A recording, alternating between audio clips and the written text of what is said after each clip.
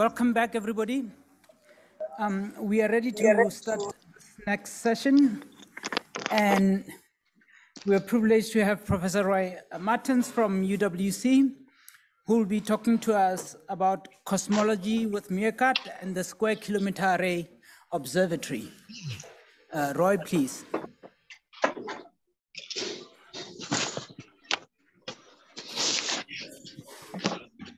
Thank you, Laratori.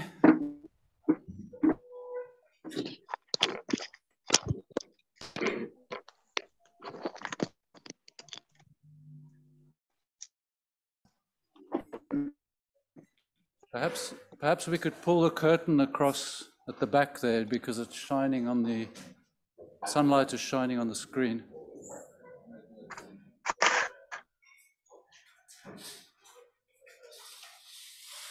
Thanks. Great.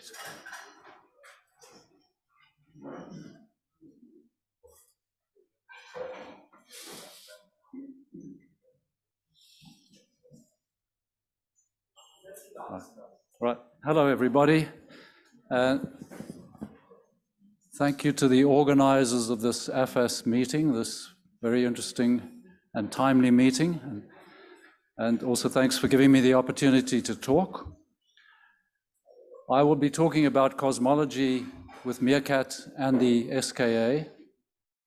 But let me start by just highlighting the fact that in some senses, we're going through a golden age of astronomy in Africa. In Southern Africa in particular, we're already into this golden age. But as we saw in previous talks, there's a golden age potentially coming, spreading across the whole of Africa, hopefully. So well, first of all, I need to work out how to work this. There we go. Yeah. Sorry.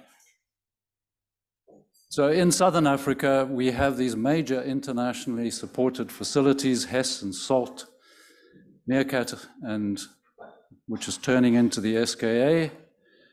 And these are major survey machines which are studying stars, transients, galaxies. And MeerKAT and the SKA will also be doing a significant amount of cosmology, which is the focus of my talk. But these really are fantastic instruments that already exist in Southern Africa and are being expanded continually. The SKAO in particular will be extending MeerKAT by 2/3 of double MeerKAT's current size. And in fact, I should also mention that there are 2 further cosmological radio telescopes, one already operating in an earlier phase called HERA, and HIRAX busy in development with dishes not yet constructed on site, both of them hosted by the MeerKAT site in Carnarvon. So not only is the SKAO and its precursor MeerKAT, but there is a HERA, which is like a precursor of SKA low, and HIRAX, which is like a partner of the SKA mid. But as I mentioned, the golden age of astronomy is also spreading into the rest of Africa, we hope, and I just wanted to identify, at least from my own knowledge, the existing observatories that we have in Africa, in Algeria, Egypt, Ethiopia, Morocco, and also in Nigeria and Mauritius, radio telescopes there, and in Burkina Faso. I probably have missed out some telescopes. I did a bit of research, but I'm not an expert, so please, anyone knows of any telescopes or observatories that I've missed, please let me know. And there's also something I don't really know much about, the African Integrated Observatory System, but which sounds very exciting. And perhaps someone will be talking about that in this conference.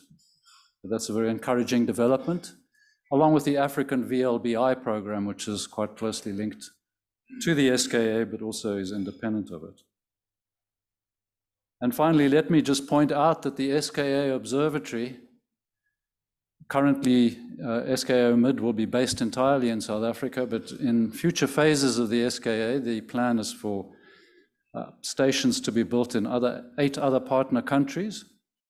And there's a very good example of how this might start emerging before SKA Phase 2 in Ghana, where the Kutunzi radio telecommunication satellite has been converted with the help of UK and South African astronomers and engineers into a radio telescope. And there I've listed the 8 partner countries in the SKA who are also involved in SKA Phase 1, but whose countries will be hosting stations in the years to come.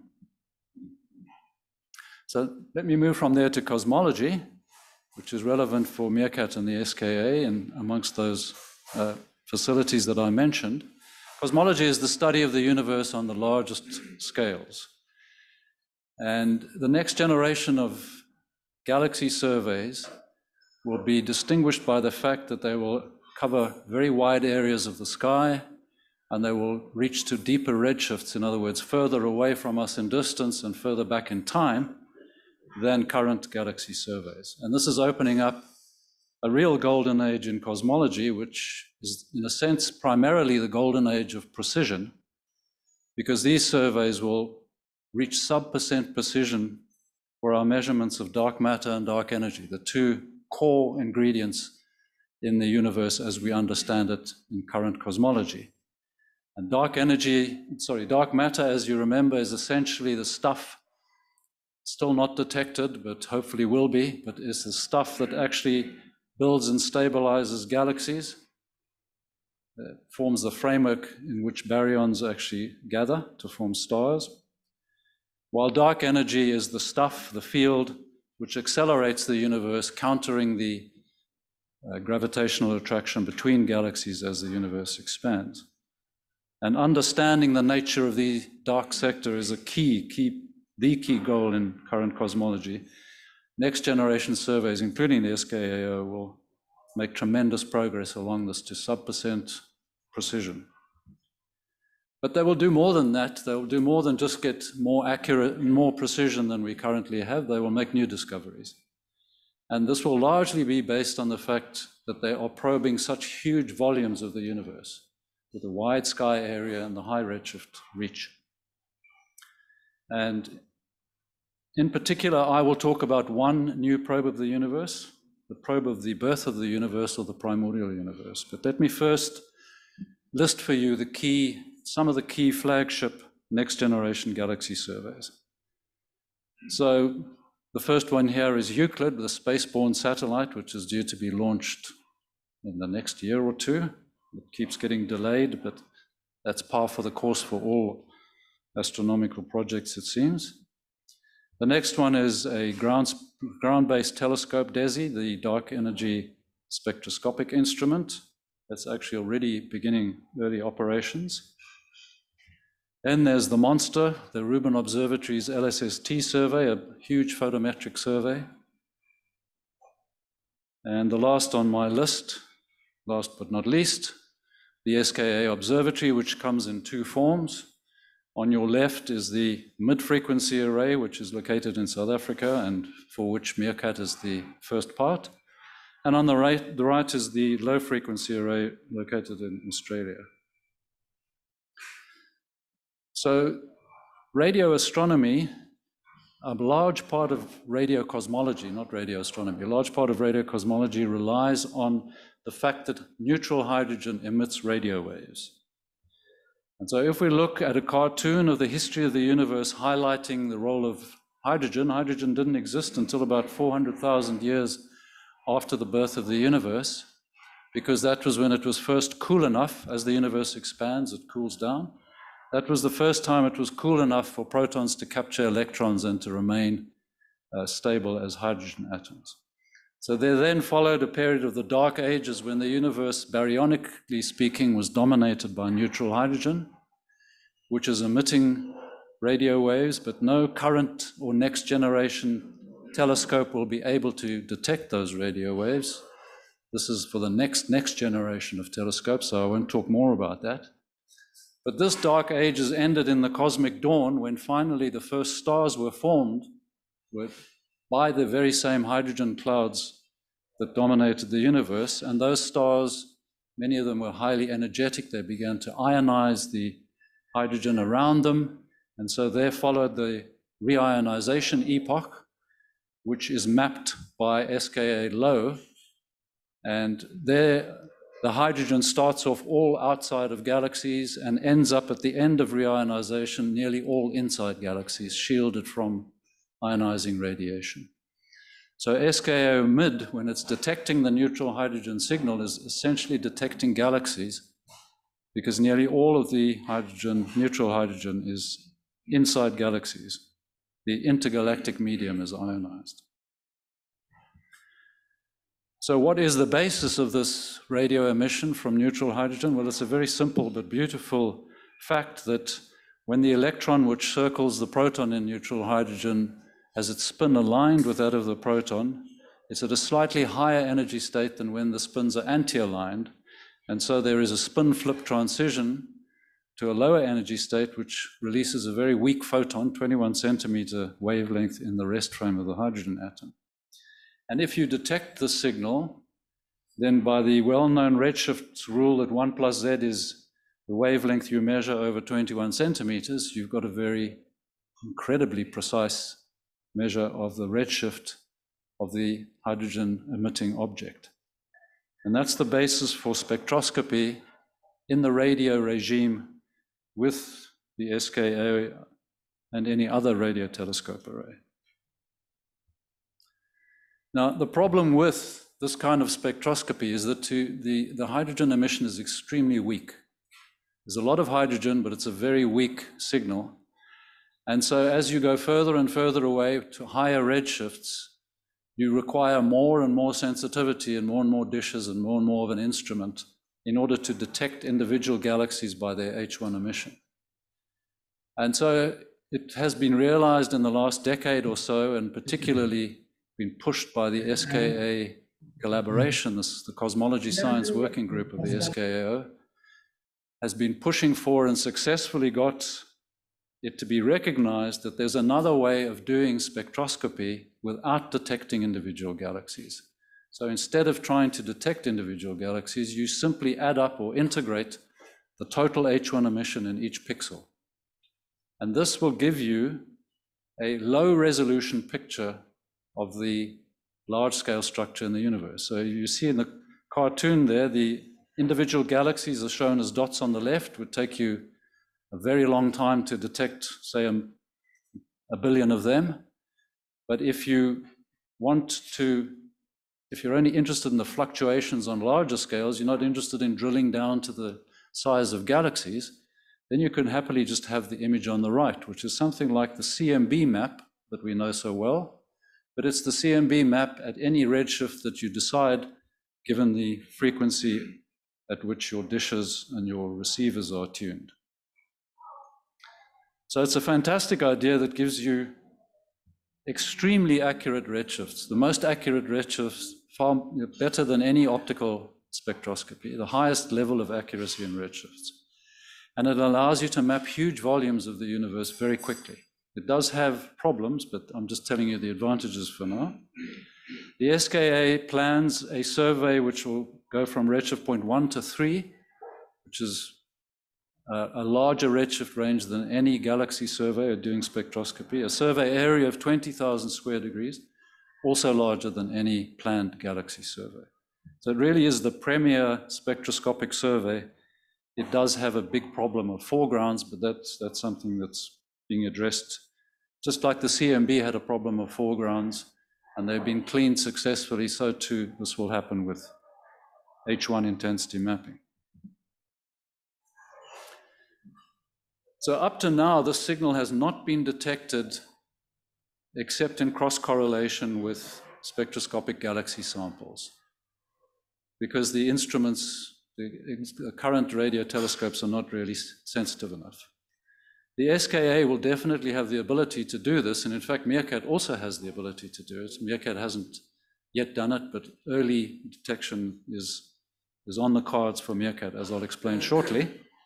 There's a South African-led team, which is actually leading the world, essentially, in this effort, trying to use Meerkat to prepare the way for the SKA intensity mapping survey. And doing this quite successfully. Hopefully this team is going to make the first auto power measurements of the intensity mapping signal using MeerKAT, even before the SKA is completed. So let me just say something about MeerKAT. MeerKAT was not designed as a cosmological machine. It was designed for something completely different, for transients and for things like pulsars and for galaxy evolution studies. But it turned out to be actually a very good survey machine as well. And its specs would deliver a very good intensity mapping survey. It has 64 dishes, which have been conducting science operations since 2019. Some fantastic science coming out, not yet any cosmology, but fantastic science nevertheless. And is going to be the 1/3 of the SKAO mid array when that is completed. There is a proposed 21 centimeter cosmological survey as part of the MeerKAT project, which will be proposed to the MeerKAT telescope. Currently, before this MeerKAT survey, which hopefully will be accepted, but before it actually runs, there has been a lot of work to look at pilot surveys for intensity mapping and start building the pipeline which can clean the foregrounds, can deal with systematics, can measure the RFI, etc., etc.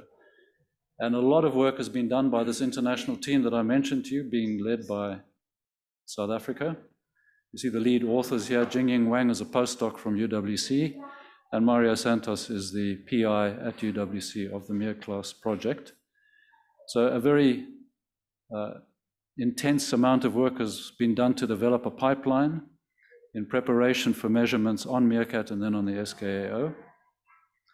And there's also further work being led by the same team, members of the same team, looking at, in particular, details like the primary beam of the MeerKAT telescope insofar as it would affect a 21 centimeter survey.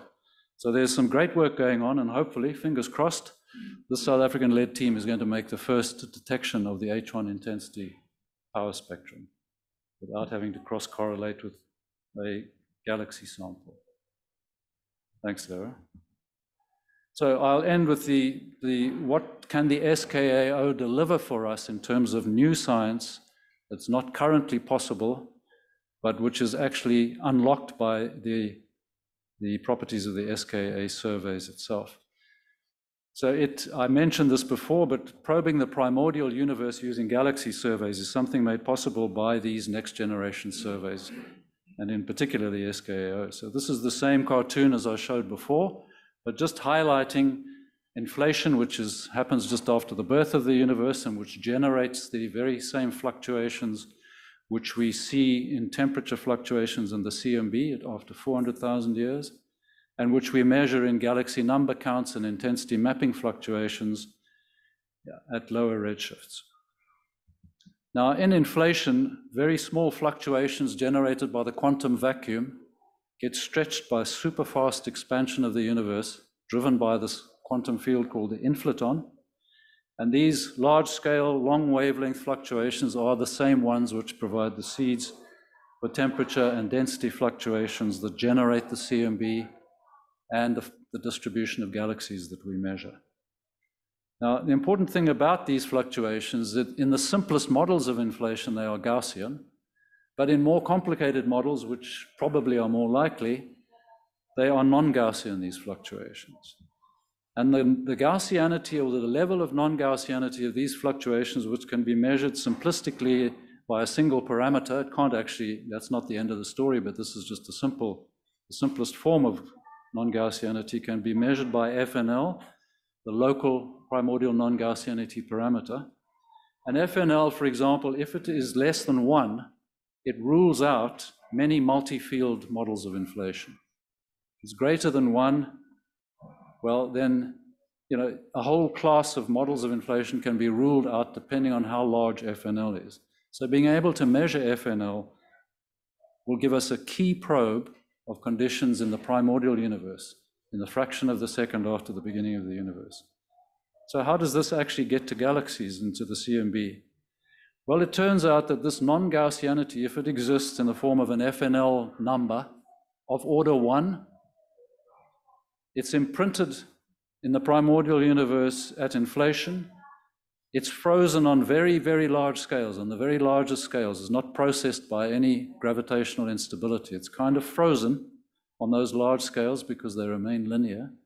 And it imprints itself, it imprints a signature on the pattern of CMB anisotropies, CMB temperature anisotropies. So the same FNL that we see in the early universe can be measured then at the CMB, and it has been constrained. And then it's also imprinted in the distribution of galaxies, because all galaxies and the CMB both have their origin in those fluctuations generated in inflation. And so the FNL fossil signal is carried through from the CMB. There it is in the CMB, and the Planck satellite has constrained FNL within an error of 5. So it includes 0, it could be a Gaussian universe, but it doesn't get down to a level of where you can distinguish FNL of 1, which is the difference between some multi-field models and simpler models. So only galaxy surveys can help us to get down to that level. The same fossil signal, as I mentioned, is imprinted in the pattern of the distribution of galaxies. It's a very weak signal, so you need a huge volume, a wide sky area, a long redshift reach. You need a huge volume to detect this weak signal. And that's exactly what SKAO delivers to us, the biggest volume of all next generation surveys. But it turns out that SKAO on its own, although it can reach of order 5 or 4, it can do as well as the CMB, it can't do better on its own. So what you do is you combine an SKA survey with, say, an LSST survey, which is detecting billions of galaxies but without accurate redshifts. And it turns out that because you've got the spectroscopic accuracy from the SKA, you don't need spectroscopic accuracy with the LSST. What you need is the number of galaxies. And if we combine by a method called the multi-tracer technique, it's like cross-correlations and autocorrelations, we combine SKA with LSST, we can forecast to get an error down to 0.7, breaking through that threshold of 1. And current work is looking into improving this by actually adding a third galaxy survey, adding Euclid on top of that to see what happens. So that's where I will end, but I will leave for you to look at spin-offs for Africa from astronomy. And while you're thinking of questions to ask, I'll move to the next slide as I stop here, but I've just got this slide and another slide on science in Africa. I'll stop there, because Lero's looking at me.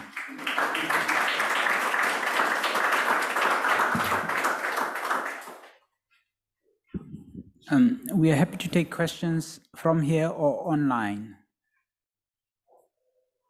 From the room? How about James?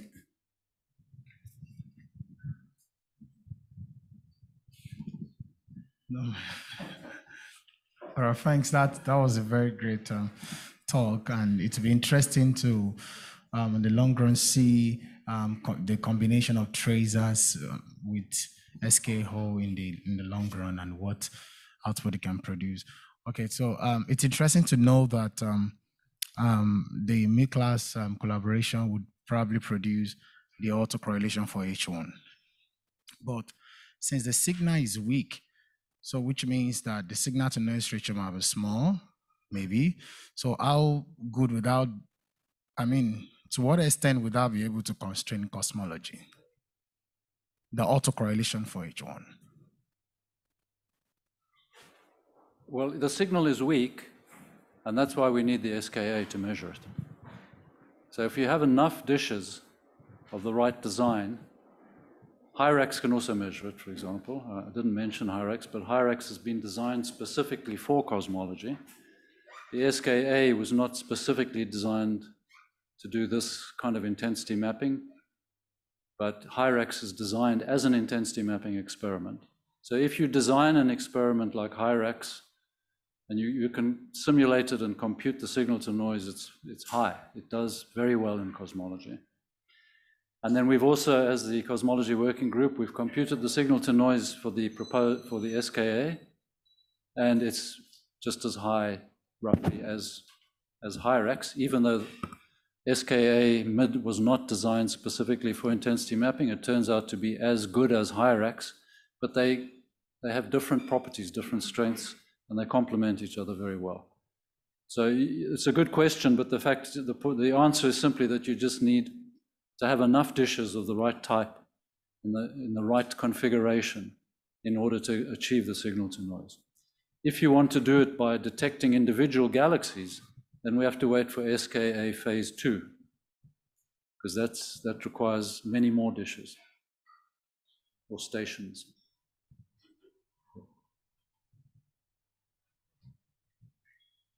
Thank you. James, do you have the mic? No, you did ask, right? Oh, okay. Okay, just a quick one, James. We are running out of time. Oh, okay. We'll take at the end of the session. If we have time, we will go back. Is that okay? Are you saying okay to ask? Okay, James, you are ready. Next mic next to you. Thanks a lot, Mario, for that very good talk. You made reference to a pixel. A pixel? Yeah, individual pixel. I'm assuming that this is individual primary beam of the meerkats. It's like the optical pixels that we know from a galaxy survey. It's just a radio version of that. So, yeah. Very good. So, sometimes called a voxel. Yes.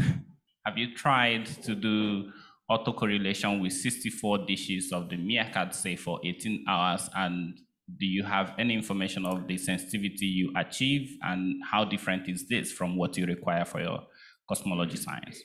So the simple answer to that is that these pilot surveys are quite small in sky area and also of limited time duration. So measurements have been made, and I'm not sure, I'm not an expert. Mario Santos is the expert. He's the one who's leading this. Sorry, I'm a more minor player in this, but yes, Mario would be able to answer that for you. But there are initial measurements of the signal, but it's not yet at the stage where confidently can be said that the power spectrum has been measured above the noise. But I'm optimistic that it's going to happen. We just need a bit more time and a bit more area, and hopefully a lot more time and a lot more area to get a strong enough signal to make a very confident detection. Any information on whether they are collecting enough data to be able to stack it together to achieve the signal to noise they need? Well, this is ongoing work. Okay. So each time there's a call for proposals, more pilot survey type proposals are being put in to the instrument.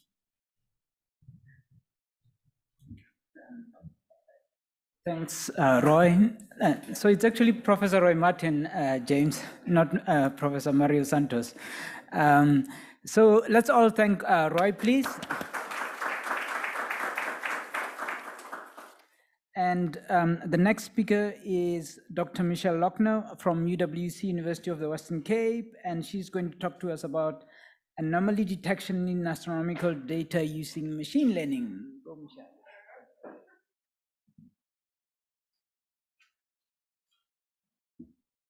Great. I'll try to stand still and not pace. Okay, thank you so much to the organizers for inviting me, and a big thanks to the organizers and this very active technical team for running a hybrid conference. It has all the problems of both remote and in person, so well done, you guys.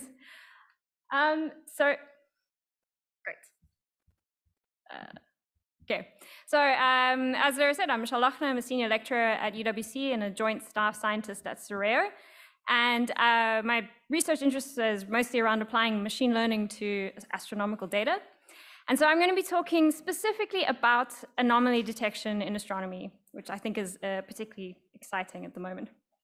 Okay, let's set the stage by pressing the right button.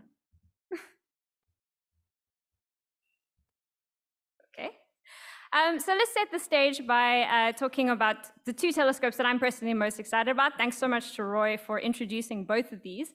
The first is the Vera-C-Rubin Observatory. So if you're not familiar with this, which I'm sure actually probably most of you are, this is a big telescope under construction, optical telescope under construction in Chile, big international project led by the US, and it will be running this 10-year legacy survey of space and time, or LSST. And it's an amazing instrument. It's got the biggest camera in the world on it, which means it has a large field of view, but it's also very deep and it's also very fast. So its big selling point is that it can make a movie of the sky by taking observations every 3 days of the entire survey size, so about 18,000 square degrees. So in this video, you're looking at every single dot is a newly discovered supernova. And an interesting thing to keep in mind is the big dark energy discovery was made with just 40 supernovae. We're now talking about at least 500,000 really well-measured type 1a supernovae. And that's not even the mind-boggling number. The mind-boggling number is supernovae are only a small fraction of the transients that will be detected by Rubin. Every single night, it will issue 10 million alerts. 10 million times a night, something will change. Now, half of those are going to be things like satellites. But even if only a small fraction of that is interesting objects, this is an enormous data set that we need to figure out how to handle. On the other side of the spectrum, Royce already mentioned the SKA. We're all deeply, intimately familiar with this project. And the data rates from the SKA, the most scientific term I can think of them is mind-bogglingly enormous. The raw data rates are simply ridiculous, but even the processed data, we will have a beautiful catalog of over 1 billion galaxies. We will have not quite the number of transients that Rubin will detect, but hundreds of thousands of transients, probably millions of pulsar candidates. So again, it's an enormous data set with lots of opportunity for discovery. And we're already kind of drowning in data in the radio because we have the precursor telescopes. So there's Meerkat, which we're all very familiar with, and I'll show you some data from at the end. So this 64-dish kind of precursor to the SKA is already kind of changing how radio astronomers think and how we're used to working with data. You know, we're used to just being able to download a data set to your laptop and, you know, you fire up CASA and you do some work with it. But now your observations come, you know, they're about a terabyte big. So we're all sort of having to change how we work with this data and how we process these enormous volumes of it. And of course, Meerkat's not the only telescope pushing the boundaries. There's ASCAP in Australia, a very complementary, very exciting instrument doing beautiful big radio surveys. And then of course, there's LOFAR doing the same thing in low frequency. And there are other surveys as well. So basically, we're facing a data explosion. And I like using this picture because this kind of illustrates my feelings about it, because it's very exciting. There's lots of amazing scientific discoveries waiting for us, but it's also an enormous problem to try and manage the sheer quantity of data and at the incredible data rates. So this is why machine learning is becoming so popular in basically every field in the world, but in particular in astronomy. Now, I know not everybody is very familiar with machine learning. I'm not going to go into too much detail, but I thought I wanted to just give a very sort of one-slide brief introduction. Specifically, I'm going to introduce supervised machine learning and contrast it to what I'm actually going to mostly be talking about, which is unsupervised machine learning. So this is a nice sort of classical, yes. This is a kind of classical supervised machine learning problem where you've got two different types of objects. We've got the circles and we've got the crosses, and you'll have some training data. So you'll have some data for which you know, is it a circle or a cross? And what you want the machine learning algorithm to do is to automatically learn a model using this data such that when I find a new object with an unknown class, it can tell me, is it a circle, is it a cross? In this case, it's very easy. The model is just a straight line. But you can imagine that this can become very complicated with more complicated data. So my one-sentence summary of supervised machine learning is automatically learn a model to map inputs to outputs using a training set. Now, this that I've just introduced you to, I'm not actually going to talk about at all. So this is supervised machine learning. Pretty much 99% of the machine learning you come across, be it in industry or in astronomy, falls into this type. where we're trying to classify things or predict things like redshifts, and we have some known training set. But anomaly detection doesn't actually fall into this class because by definition, we don't have training data for anomalies because these might be things that we've never even seen before. So this is a branch of machine learning called unsupervised learning. We have no training data, we just have data, and we have to try to make sense of it. And that's where anomaly detection comes in. Okay, so I think everybody has a kind of intrinsic intuition about what an anomaly is. An anomaly is something rare, something unusual, different from the norm.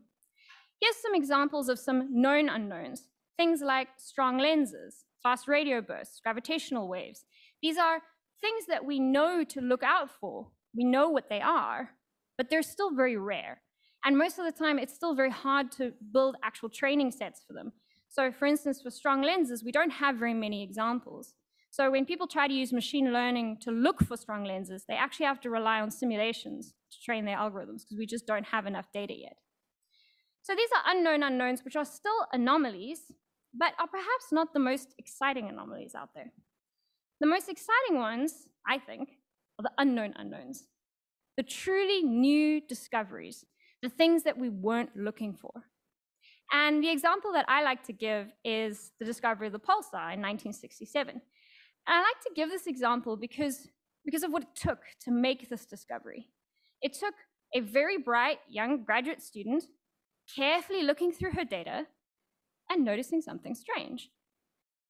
And many scientific discoveries relied on things like this, often graduate students, going through data and finding and detecting weird things. So the question is, how are we going to make these new discoveries when there's 10 million alerts every night? When your data set has 1 billion galaxies in it? There's just not enough grad students in the world to go through all this data and make all of these exciting scientific discoveries. So we need something else. We need some level of automation to scientific discovery. And there is a branch of unsupervised machine learning focused on anomaly detection. And most of the algorithms work with sort of a similar kind of ideology, where you give it data, there's no training, because we have no training data. You give it some data, it tries to figure out what the sort of norm looks like, what the most sort of common object looks like, and then identifies objects that are far away from the norm as being anomalous for some definition of far away. So I'm not going to go into detail into any examples, but these are two very commonly used machine learning algorithms. Isolation forest that tries to isolate points. The points that are more easily isolated are more anomalous. Local outlier factor looks for objects in very low density regions. So you can kind of start to, even if you're not familiar with machine learning, you can kind of start to get a feel for how these algorithms could work. And with my collaborators, we've been involved in a couple of novel machine learning anomaly detection algorithms, DRAMA making use of deep learning, and BADAC as a Bayesian statistics-based anomaly detection algorithm. So if you want to go into those details, the papers are there, or you can chat to me. But what I really wanted to focus on is this interesting idea that my colleague Bruce Bassett and I had when we first started talking about anomaly detection. We realized pretty early on that anomaly detection alone isn't actually enough, right? That when you apply anomaly detection to your 10 million transient alerts from Rubin or your 1 billion galaxies in your SKA catalog, there will be a large number of anomalies. Even if they're rare, there's still going to be a large number of them. And many of them are not going to be things you're interested in. So for example, these are some optical images. These are real astronomical sources that are unusual, and these are artifacts. So as an astronomer, I'm probably only going to be interested in the real things.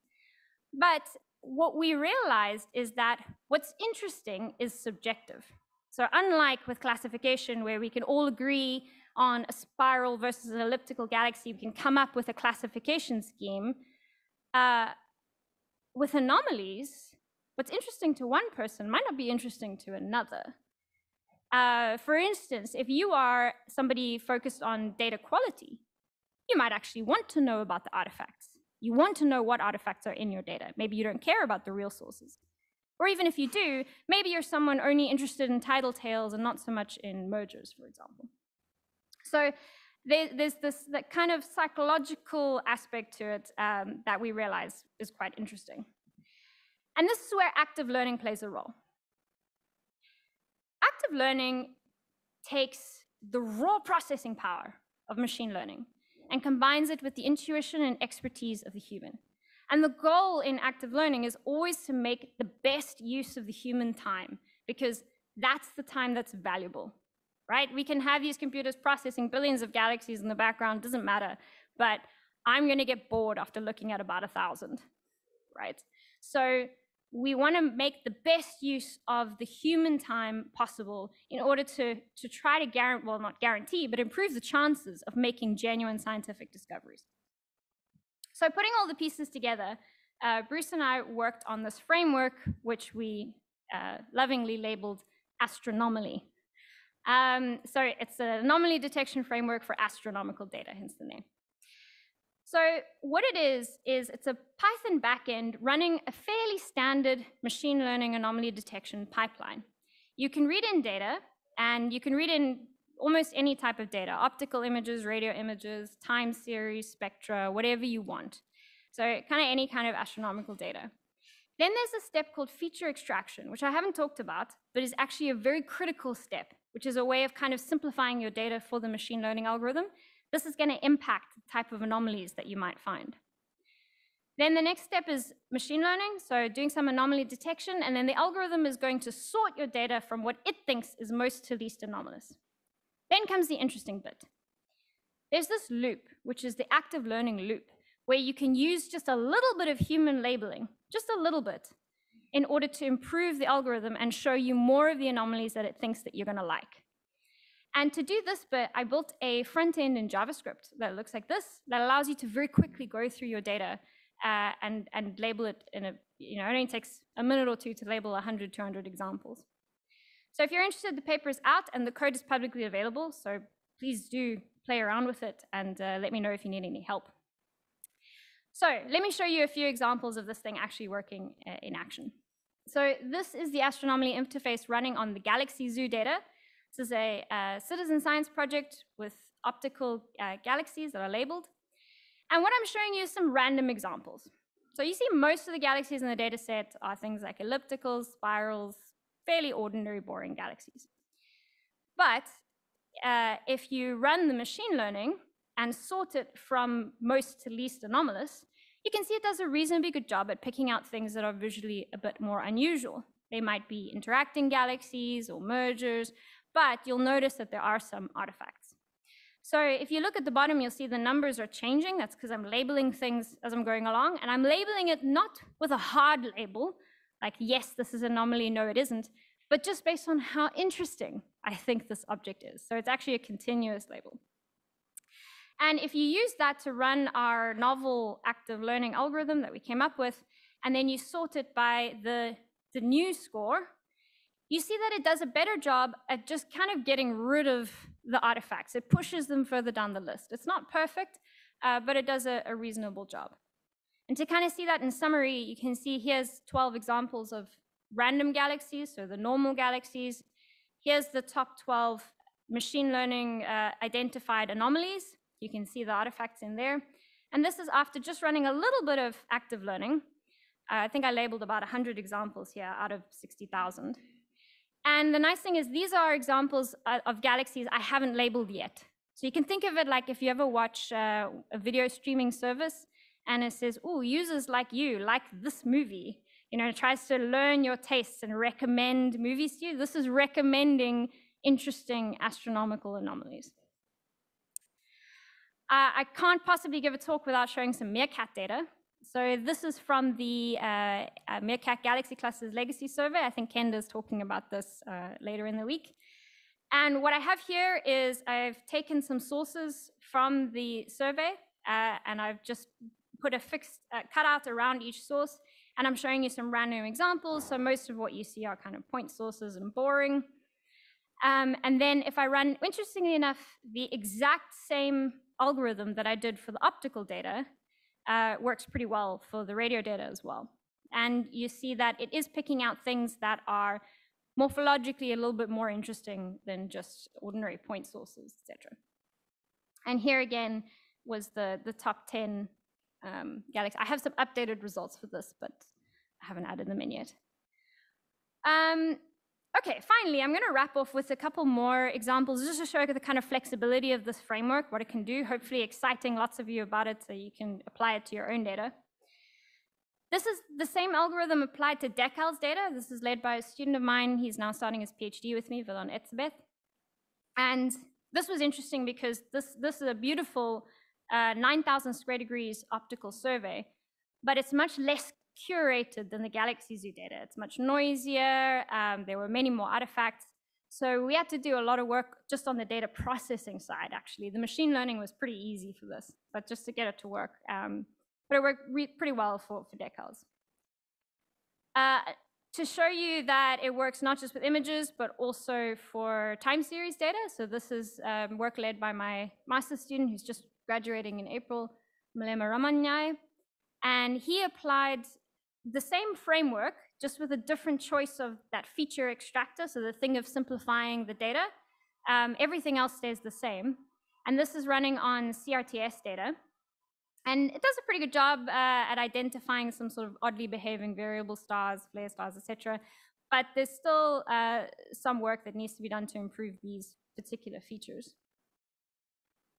And then this was a very, very nice example of an application to transient data. So this is work led by Sarah Webb. She's now a postdoc in Australia.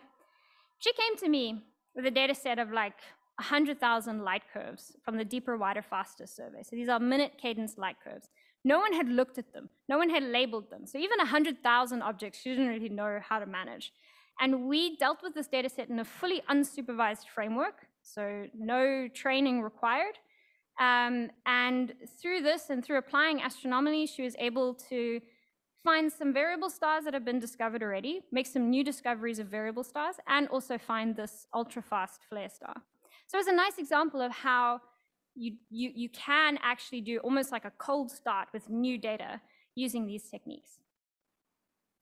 Finally, the last thing I want to talk about, which is where I'm currently most excited, is applying deep learning techniques. So you might have heard of deep learning. You may not really be very familiar with it. It's a branch of machine learning that uses these very deep, complicated neural networks. And it's really been revolutionary for the field of image recognition. And so this is using a supervised deep learning algorithm in an unsupervised way as a kind of feature extractor. And so you can see that the green, you don't have to worry about what it is, but the green line was my results with astronomy. The blue line was the results with this deep learning approach. And it's just significantly better as an anomaly detector. So it's a better representation of the data. So this is something we're now trying with a few new data sets. And I think in the field of unsupervised learning, this representation learning is something that's becoming pretty huge and pretty important. Okay, the last thing that I want to say is not science related, but I always take every opportunity to advertise. So I'm the founder and director of the Supernova Foundation, which is a mentoring program for women and gender minorities in physics. So if you're interested in becoming a mentor or mentee, please take a look at the website and please advertise this broadly. We're a very global program, but we do struggle to really penetrate into Africa. So it'd be great if you could share this with your networks. Okay, so to conclude, basically machine learning is critical in facing this incredible data deluge. And I think if we don't want to miss these great scientific discoveries, we do need to automate anomaly detection to some degree, but you always need that human component with the active learning loop. Our attempt to try and solve this is called Astronomaly. Please do check it out and email me if you get stuck. And do check out the Supernova Foundation if you're interested. Thank you very much.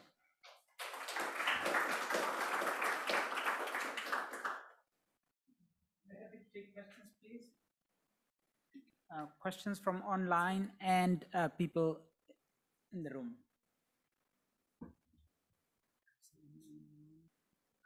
I don't know how to see.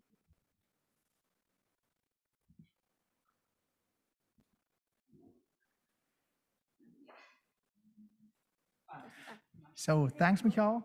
That's a very nice talk. What I wondered is in your framework of unsupervised learning, where you have the, say, human feedback loop, if it might be worthwhile to there use a supervised learning approach to get rid of the known unknowns, as you call them, because you could simulate them.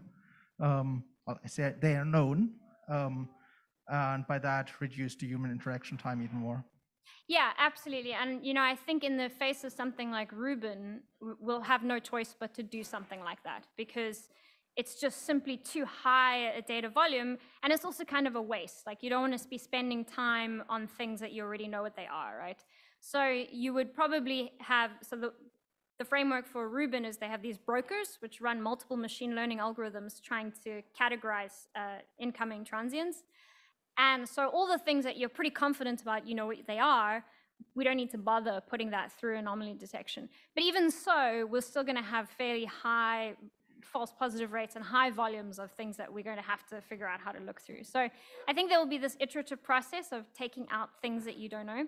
But I mean, another point that I want to make on that is something like Meerkat, where we have incredible sensitivity, the kind of sensitivity we've almost never had. You don't want to be too strict too early in case you start throwing out things that you're interested in. And then, another project that we're working on is with Meertrap, which is looking for pulsars, but like one of the things that Ben Stappers is particularly interested in is trying to find weird objects, like weird FRBs, weird pulsars. And they have a very strict machine learning algorithm running in the background because they just have such high data volumes. So it's very good, but they're really worried they're missing things that are interesting. So there's definitely room to use both the supervised and the supervised approaches in practice. Yeah.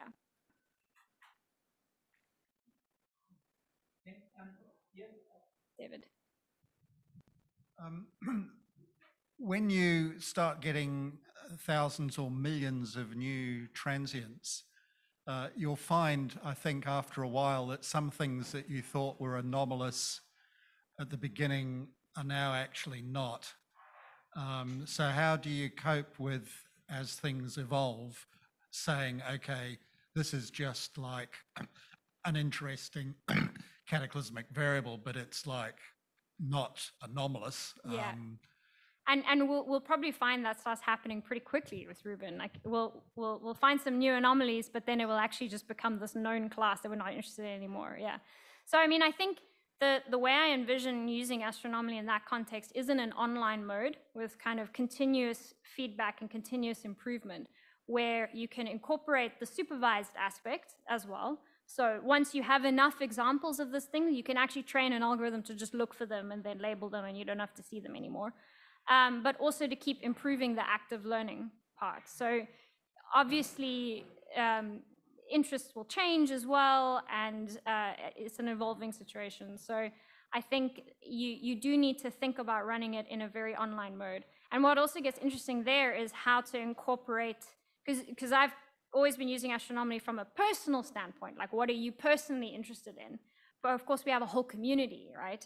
And so you can start leveraging the fact that you've got a community labeling things, and you can actually start using that as a kind of pseudo-citizen science approach. So I think you definitely have to go on the kind of online aspect, because you're right, things are obviously going to change.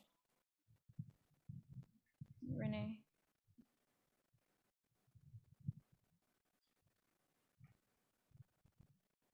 Yeah, just thanks for a great talk, as usual. The questions actually, here you pick probably up things that you would classify that have got quite a good signal to noise ratio. Is there any way to train it to actually also pick up things that might not be as obvious, things that are actually connected, but you don't see it because there's not enough flux at certain pixels and things like that? Yeah, that was kind of my question. Yeah, no, that's a very good question.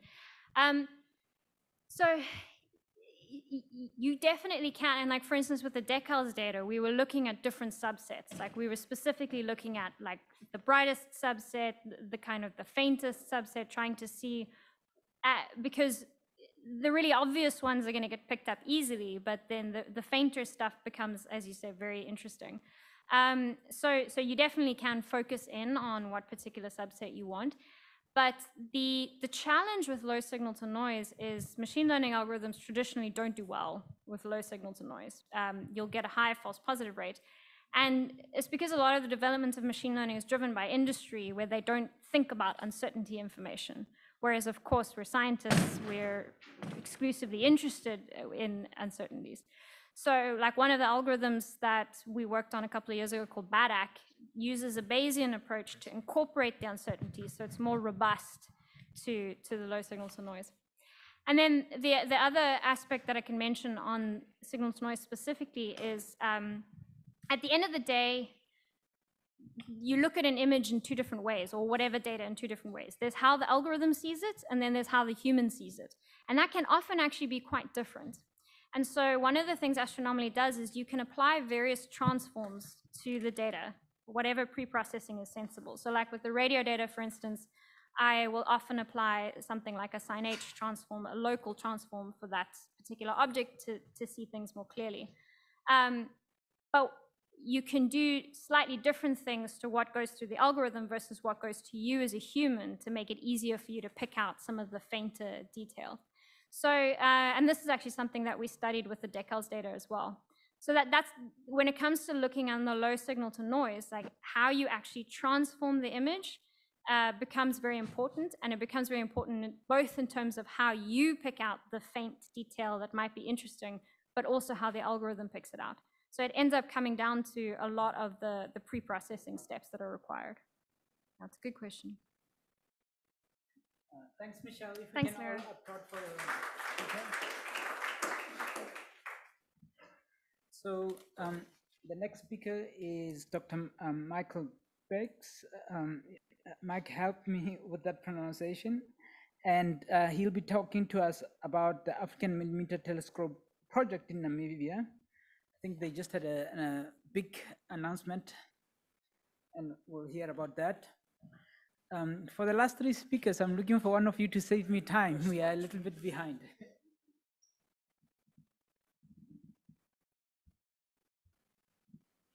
Sorry. Good afternoon, everyone. And first of all, many thanks to the organizers for not just the great occasion we have here, but also for inviting me over. You see, this first slide is a little bit crowded. I'm not sure if I can. Yeah, there you see the cursor. So I'm based at the University of Namibia, which is literally in Namibia and not in Germany, as it says on my tag. But I also hold a position at the visiting position at Northwest University. I'm also a member of the Global Young Academy, and whoever wants to talk to me about that is very welcome.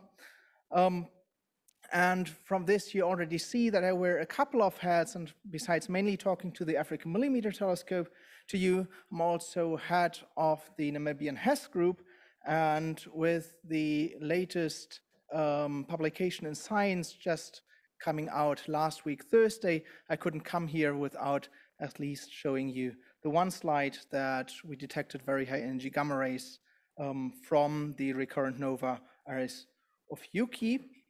You can find all the details in the Science publication there, and the beautiful image on the right by the Science Communication Lab at DAISY in Soiten. So with that, let me dive into the Event Horizon Telescope and the magnificent image that was taken of the shadow of the black hole at the center of the active galaxy M87. You see here the little video that was zooming into the galaxy from afar. That was the same video that was shown at the press conference. And in the meantime, even more information, particularly also in a multi-wavelength view of this active galaxy, was published. And also there, without going into the many details there are in this image, you can see, well, literally the radio on the left, I think then is the optical, and the X-rays to the right at different scales. You can zoom in into this AGN. But what you see in the background is the network for VLBI observations of the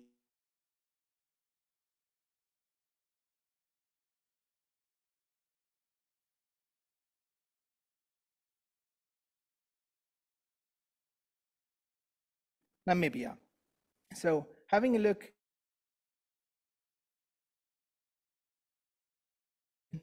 you will find the Namibian borders outlined essentially like that. And as we're here in South Africa, you know all where the Meerkat is located, where the Southern African Large Telescope is located. And I also brought you where the HASS telescopes, the high energy stereoscopic system, is located. It's just 100 kilometers southwest of Windhoek, the capital of Namibia. So further, I just brought you a bit of information on Namibia, which was compiled not by me, but by the Namibian Expo team for the Dubai Expo. And the one thing I want to highlight there is that Namibia is the second least densely populated country in the world, which quite obviously true for many African countries, but for Namibia in particularly, leads to pretty dark skies for most of the country. You see in the background a world image. We've seen a very similar image earlier. You see a blown up version of the Southern African region, while we're just here where it's quite bright at the very tip in Cape Town. You see Windhoek quite nicely spiking out of the image, but except for that, there's not much light pollution in Namibia. In addition, what you need to do most of astronomy is cloud-free nights. And what I brought here is the average annual cloud cover. And you will see that in the southern hemisphere, you have literally, besides the mostly Chilean Andes, you have essentially the southern African part, which is mostly Namibia and a bit of South Africa, which are essentially cloud-free for most of the year, which gives quite good observation conditions. And I can't be here without quoting Naledi Pandor when she visited us in Windhoek a few years back. I will not read the quote, but I will share my interpretation of that with you, and that is that she essentially said, well, yes, there are many problems in Africa, and yes, they need to be addressed, but we should not only look to the problems, but we should also look to the opportunities. And astronomy is one of the fields which has great opportunity because of the geographical advantages we do have here already. So I'm preaching to the converted here, I know, but I still wanted to make the point of that. Coming back to the map, I want to talk about the AMT, the Africa Millimeter Telescope that we want to build on Mount Gamsberg, which literally is 30 kilometers as the crow flies from the HASS telescopes. You can see it in the background of the picture to the right. The Gamsberg is a plateau, a bit like the Table Mountain here, just a bit larger, something like 800 meters times 3 kilometers in size. There's currently only one optical telescope of 70 centimeters diameter that's used by amateur astronomers, and that's where we want to bring a radio telescope. Unfortunately, as you might guess also already from the quite winding road, it will be a little more tricky to get it up there than in this animation. But we're up for this for the challenge and want to get through. So the Africa Millimeter Telescope was started as a project between Radboud University in the Netherlands, with Professor Heino Falke there being the leader of the group, and the University of Namibia. And you see on the left, essentially some drone image of the plateau, as you can literally just see it yourself if you visited there.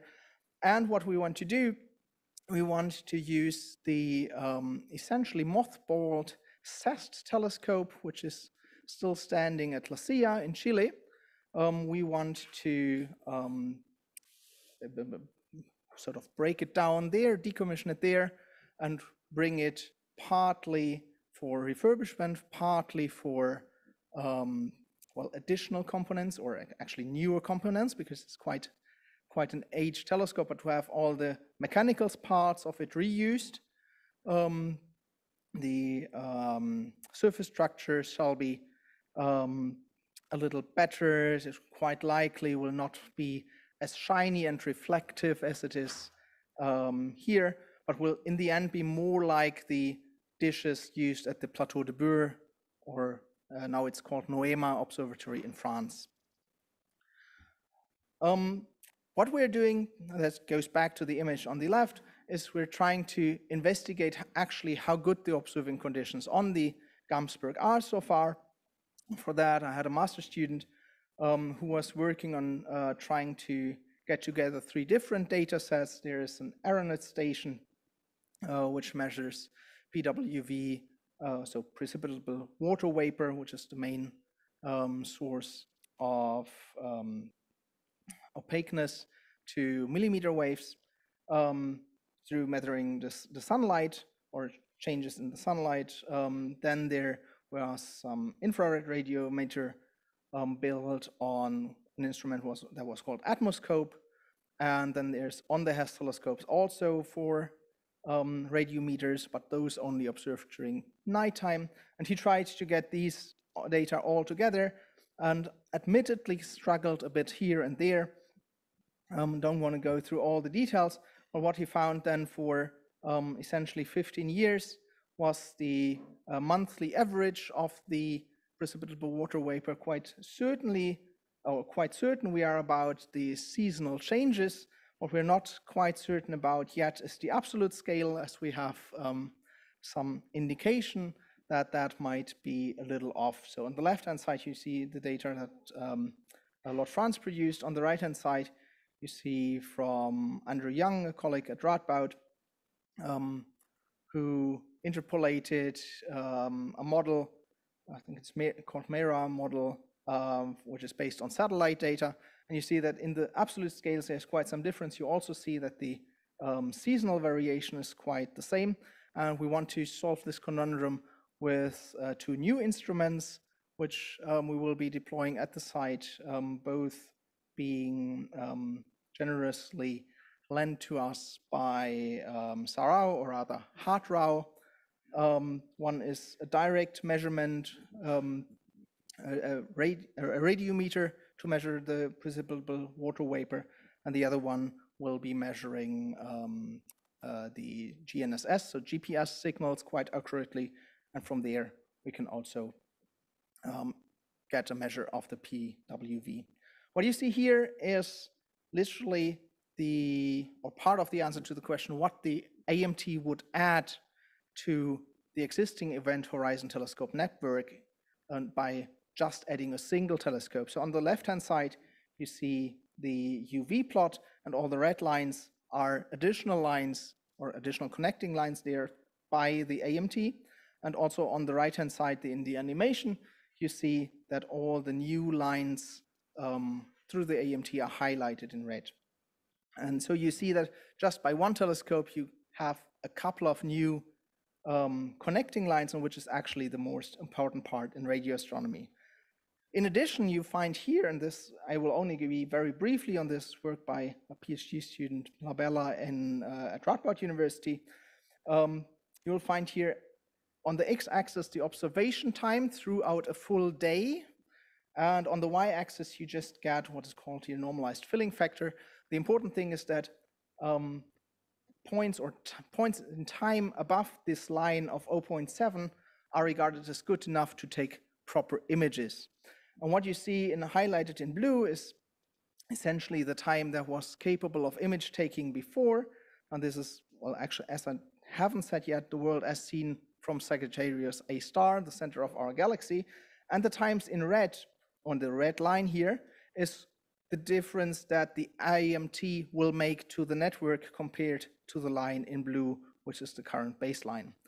And this, having it a bit more handy, sort of is just for this very time, which is highlighted in red here, a comparison of trying to do an image without the AMT, which you see in the center of the model. So it's a simulation, obviously. And at the right, you would see that during that time with the AMT, you would be capable of doing imaging. But in addition to that, you also get more robustness to the whole network. So this slide looks a little crowded, but the arrangement of the images is all the same. So it's on the left-hand side 4 images, on the right-hand side 4 images. Top left is always the current full EHT together with the AMT. Top right is without the AMT. Bottom left would then, here on the left-hand side, be with the AMT, but without ALMA. And here it would be, under the right images, it would be with the AMT, but without the LMT in Mexico. And you see here that without the LMT, and as well as without ALMA, but having the AMT, you have enough robustness in your network to actually do recover the image of the shadow of a black hole, whereas on the bottom right, you would say without the AMT and without ALMA or without the LMT, you just don't get the image of the shadow. So there's a couple of science cases beyond this millimeter VLBI that I don't want to go into too much detail. Just very briefly, there is also a slightly higher wavelength VLBI network, that's called the Global Millimeter VLBI Array. And you see here that it's mostly situated in the Northern Hemisphere. And obviously by adding a telescope in Africa, we would open up the all the southern sources there. Another main point is active galactic nuclei, blazars, which quite nicely makes here, well, as illustrated with this SED, a link to the gamma rays. You see an observation here, I think, by the SMA at millimeter waves. And the point I want to make is that only the various highest frequency radio observations are actually part of the modeling, because the other suffer from synchrotron self-absorption. But as you can see here, there's a couple of more science cases which certainly will be possible and will be up to the user space to come up with additional, well, partly the additional instruments, partly additional ideas of what can be done with the instrument. What I want to do here is to do also a little bit of a bridge towards the next two presentations. That will be more in the education part of this conference. And that is because the AMT shall also have a more holistic approach by having an education branch built into the projects from the very beginning. And what we want to do first, and already have started to some extent, is to have a mobile planetarium for outreach work, to essentially planning to go to all schools of Namibia in the foreseeable future with this mobile planetarium. Well, some pandemic came a bit into our way, so the efforts were a bit stopped, but in May this year, if nothing serious happens to international travels, we will continue with that. And I'm also very proud to announce that we'll have our first PhD scholarship for and by the AMT in Namibia, and coming back to the low number of inhabitants in the roughly 30 years of existence of the University of Namibia, this will be the only third PhD student at all in physics at the whole university, to just give you a feeling of the scales there. But even beyond that, we had a Master of Arts student in history to trying to establish which historical links are there to the location where we want to build the telescope. And yes, you have quite recently, a month ago, also seen the announcement being picked up by Nature that Radboud University has already committed 12 million euro for the next 10 years of funding towards the AMT. With that, I just want to go counterclockwise through these images, which show quite local support. On the right-hand side, you have colleagues from Radboud announcing those fundings to UNAM end of last year. Then to the very left, we have signing of MOUs. These are our Vice Chancellor and the Vice Chancellor of Radboud University back in 2016. Then another MOU was signed 2018, I think, and at the very center, you see Heino Falke, our PI, meeting our president, Dr. Hage Geingop, at the outskirts of the EU summit just a month ago in Brussels. And with that, I just want to leave you with a slide of all the supporters, both institutionally as well as personally, and thank you for your attention.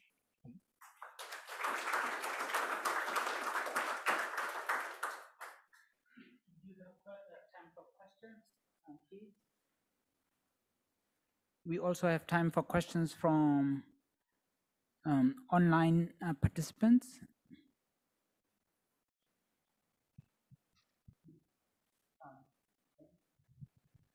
First one will be a quick question. Like the PWV measurements, were they taken on the Hess site or on top of the Gemsberg hill? So far, they were taken on the Hess site, which is, as I said, 30 kilometers afar, so essentially the same sky, but 600 meters lower. Okay, but yes, it's better to take them in situ. Yeah, 4.5 millimeters is probably going to only allow you do up to band 6 in millimeter, roughly 200 to 300 gigahertz. If you want to do higher frequencies, you will need to come down to a millimeter of PWV or less. I did not mention that. Our plan is to, well, the baseline design is well, essentially 1.3 millimeters, or actually 3 millimeters and 1.3, so that's 100 gigahertz and 200 something gigahertz. That's doable. And there is some hope to be at 350 gigahertz as well, but that will depend on the exact quality of the site. Okay, just a second quick one is on the road construction. I do understand there are lots of discussions going on and lots of things, not very pleasant, but there was a consideration that I was involved in with the Tanzanian government on getting a cable car up to the mountain so that we can use it as a way to convey the hardware to put a small 10 to 12 millimeter telescope on the Kilimanjaro mountain. Is this something you guys have considered? Are you insistent on constructing a road to drive up the mountain, or would you consider putting just cable and running things up the mountain and dropping your hardware? Well, to our investigations, it doesn't make much of a difference in several aspects, both financially, as well as the associated risks, as there had been quite some severe, and I think even lethal accident with a cable car in Europe rather recently as well. And sorry? Yes, well, but my point is, my point is that the road anyways needs to be upgraded if you want to drive cars up there. And so you actually have to choose whether upgrading the road to some extent and build a cabled car, or to more extensively upgrade the road. If you build a cable car, you don't need the road anymore. You can go up the mountain in the cable car. The operators can go up the mountain in the cable car. Anyways. Yes, but that needs some other level of cable car, which also then has some more financial implications. Sure.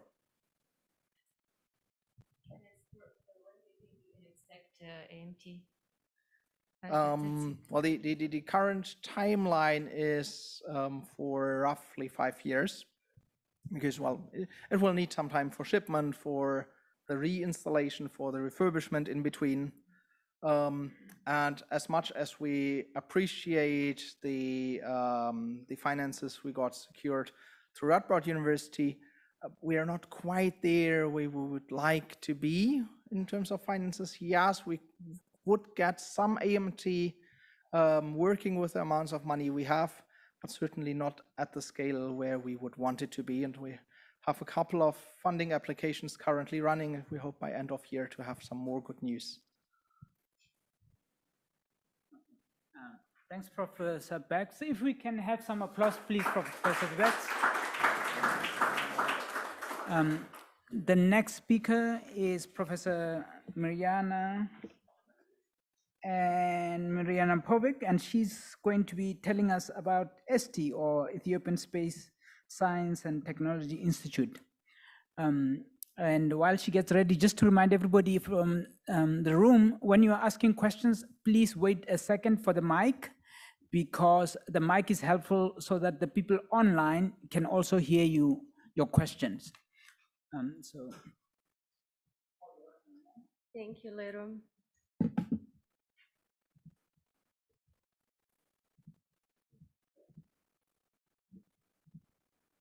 Okay, perfect. Thank you. Good afternoon, everybody here in the room and then online as well. So I'm currently based at Ethiopian Space Science and Technology Institute, and the talk will be about the astronomy education for African growth, using examples from Ethiopia and then East Africa as well. Okay, perfect. Thank you. So before I start, let me see if I can go to the next slide. I cannot. So for some reason, I can't go to the next slide.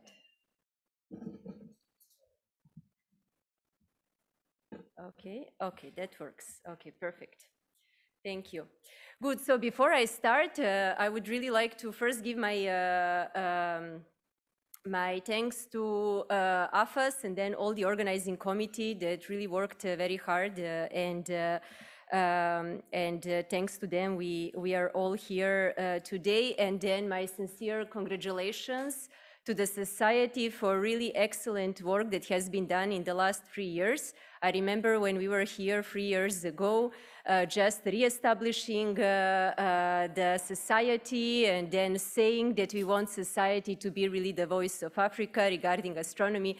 So I think really the society managed that thanks to very hard work of the executive committee and the secretariat. So really my thanks once again, and congratulations in that aspect. Good, so starting from here now, when I speak about the African growth, the development in Africa, I will be referring to this map here, to the 2030 agenda of the United Nations that has been signed by most of the countries. And you can see that here, just to remind you, we have 17 sustainable development goals that each of them is really a huge goal with very big long-term objectives like eliminating poverty, reducing inequalities, achieving gender equality, and so on. And basically, if we really want to speak about combating poverty, we have to think about the measures that we can use, that we have to use for combating poverty in the long term. So education is really the key. As we all know, without education, we cannot have science. Then science is another tool, very important for long-term social economical development, and then technological development, innovation. And finally, what is extremely important is that we include the whole population. So empowering girls and women is really fundamental for achieving sustainable development goals. And in this aspect, astronomy, together with space science, shown to be really an important tool for development. So just to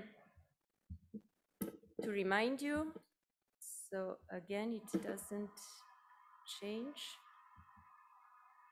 Let me see this one. No. Okay, now, thank you. So there are some tricks. Okay, so how astronomy can be an important tool for development. Here are just some examples. They are not all of them. So the first one is that astronomy is one of the most multidisciplinary sciences. As you all know, it's related with all fundamental sciences, maths, physics. We have astrobiology, astrogeology, astrochemistry. It's also related with other fields that are more focused on technology, like computer sciences, engineering, material sciences, but also the humanities and social sciences, like ethnology, anthropology, religion, and so on. So that means that through astronomy, we can actually contribute to the development of all of those fields that I just mentioned. Then another very important point is that every time that we have the development of the next generation telescopes and new instruments, we are actually bringing the new technological developments and innovation, and astrophysics, astronomy is really one of the leading sciences in that aspect. Then we also know that due to the dark skies that we basically have totally free access to, not everywhere, but those countries who manage to preserve their dark skies and then to use dark skies for the social economical growth are really benefiting significantly from that, such as the examples that we have here in Spain, in Chile, or Hawaii. And then also just another reminder is that astronomy is really in the heart of the current digital revolution, and also in the heart of the coming artificial intelligence revolution. Here are just some examples, the invention of the Wi-Fi that nowadays we can't imagine our life without, and the basic idea actually came from astronomy, and then the strong contribution of astronomy to the grid computing, the GPS systems, through the CCD cameras, all the communication that is going through the mobile phones and so on, and then the contribution also to the big data and big science through the large data sets of galaxy stars that we have. So now when we come to the African context, this is the picture that I'm sure many of you saw already many times. So astronomy is really an emerging field in Africa. We heard that in the previous talks as well. This is the picture that is only mapping some of it's actually from 2018 from the paper that we published. So this is only in terms of the infrastructure developments that are there, including some of the site testing projects that are going on. And then here on the left, you can see the map of amateur astronomical societies that there are more than 70 of them. And we can see that even when we go to the other side, just the public awareness and the interest in the general public about astronomy is also increasing. So when we come to what are all the signs now of the astronomy growth in Africa, there are actually so many of them. One of definitely significant signs is the significant increment of the number of MSc PhD programs across the continent. So many countries, some of those I mentioned here, not all of them. So many countries now have MSc PhD programs running. Then that brought also to the strong increment in the number of professional astronomers. Then the infrastructure development, site testing, as I mentioned previously, strong institutional developments. So now we have many more space agencies. Some of them have been mentioned in the morning. Then new research centers, and then many universities with now new departments that are also focused on astronomy, space science. Then the re-establishment of African Astronomical Society is definitely one of the significant points that are also showing this growth of astronomy in Africa and the need that we have this kind of society.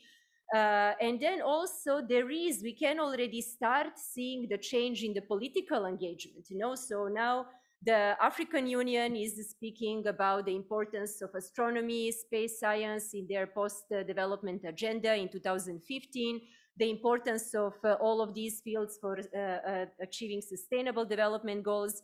We now have the African Space Agency, the very first space strategy on the African continent, and so on.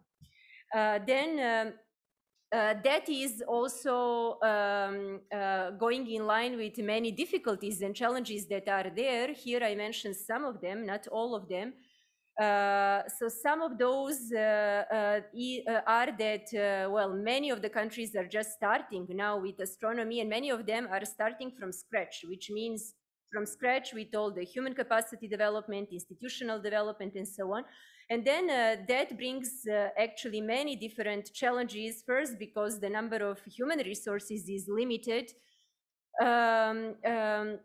Then in general, it's a limited qualified sector that can support all the needs that are there. So that brings, again, different difficulties. Then regarding the development of the technology, infrastructure, but also just for the human capacity development or institutional development, very often all the supportive infrastructure that is needed actually for then scientific development is not there.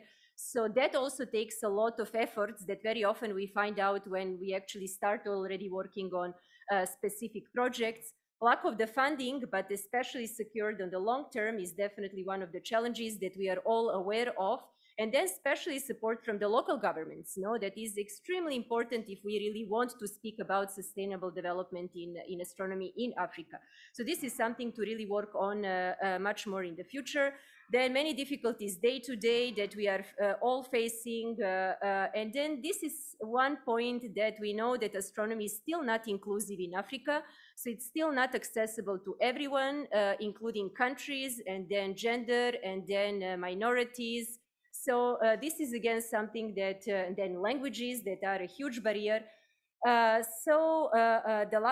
last point I would like to mention is the need for awareness. So we still, as a community, have to do a lot of awareness among the decision makers, policy makers, and then the general community, how actually astronomy can contribute to the development of African continent.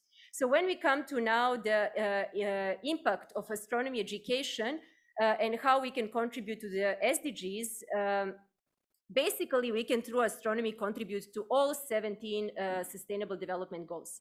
But I will now focus on these 8 using, as I mentioned at the beginning, the examples from Ethiopia and East Africa, starting from quality education and then gender equality, the SDG 8 that is related with the decent work and then social economical growth, infrastructure and innovation, then the peace and strong institutions, collaborations, and then finally these 2 that in my opinion are the most important ones. One is to reduce inequalities in the world and among countries, and then to eliminate poverty. So the examples, there is a huge amount of work that has been done in East African region. I'm based in Ethiopia, so that's the example that I know the most. So I will just give some of the examples how actually through astronomy we can directly contribute to improve the quality of education. So one is starting with the postgraduate programs. So for example, at the ESSTI, the Ethiopian Space Science Technology Institute, the postgraduate program that we have in MSc PhD is one of the big activities that we are running. Here you can see the number of the students that graduated, those that are still attached. And I would like also to mention that from Ethiopia, we are also offering a strong support in lecturing and then student supervision, and have strong collaborations with Rwanda, Uganda, Tanzania, Kenya, and South Africa. Here you can see some of our very first MSc PhD students. And this is just an example under the extragalactic astronomy group that we have at the ESSTI since 2016. The number of students that graduated in MSc PhD and the number of students that are currently under their studies, some of the projects that I will not have time to go through. But what I want to raise here with this slide is that all of the people that you see here are actually already lecturers at some of the public universities, either in Ethiopia or Uganda, Rwanda, Tanzania. That means that when they finish their MSc PhD, they will go back, they have commitment to go back to their university and then to continue teaching for some number of years. So that is definitely a direct impact to improving the level of higher education in Ethiopia and East Africa. And then something that I'm really very proud of is that through this research, we actually managed to strengthen collaborations between East African countries. So, for example, with a project with the PhD of Antoine, we have a collaboration between Rwanda, South Africa, Ethiopia, with the project of Beatrice between Ethiopia, Uganda, Rwanda, with Daudi between Ethiopia, Tanzania, and South Africa. And this is something that over the past years I've been seeing that it works really, really very, very well for strengthening the collaborations, but also for giving more visibility to the science that is done in Africa. So basically, some of the impacts that we can see just through the fundamental research is first, the development, the contribution to the knowledge generation, but coming from Africa, then astronomy science development, human capacity development that I mentioned, and direct contribution to the higher education.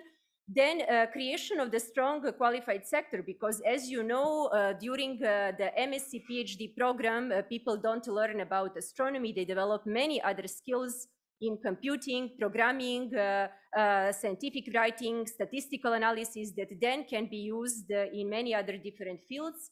Also the support to the Entot Observatory that we have in Ethiopia, that some of the projects are related, and then this increased the possibility for future technological developments, because having qualified qualified people in the field is the first criteria for the technological development after.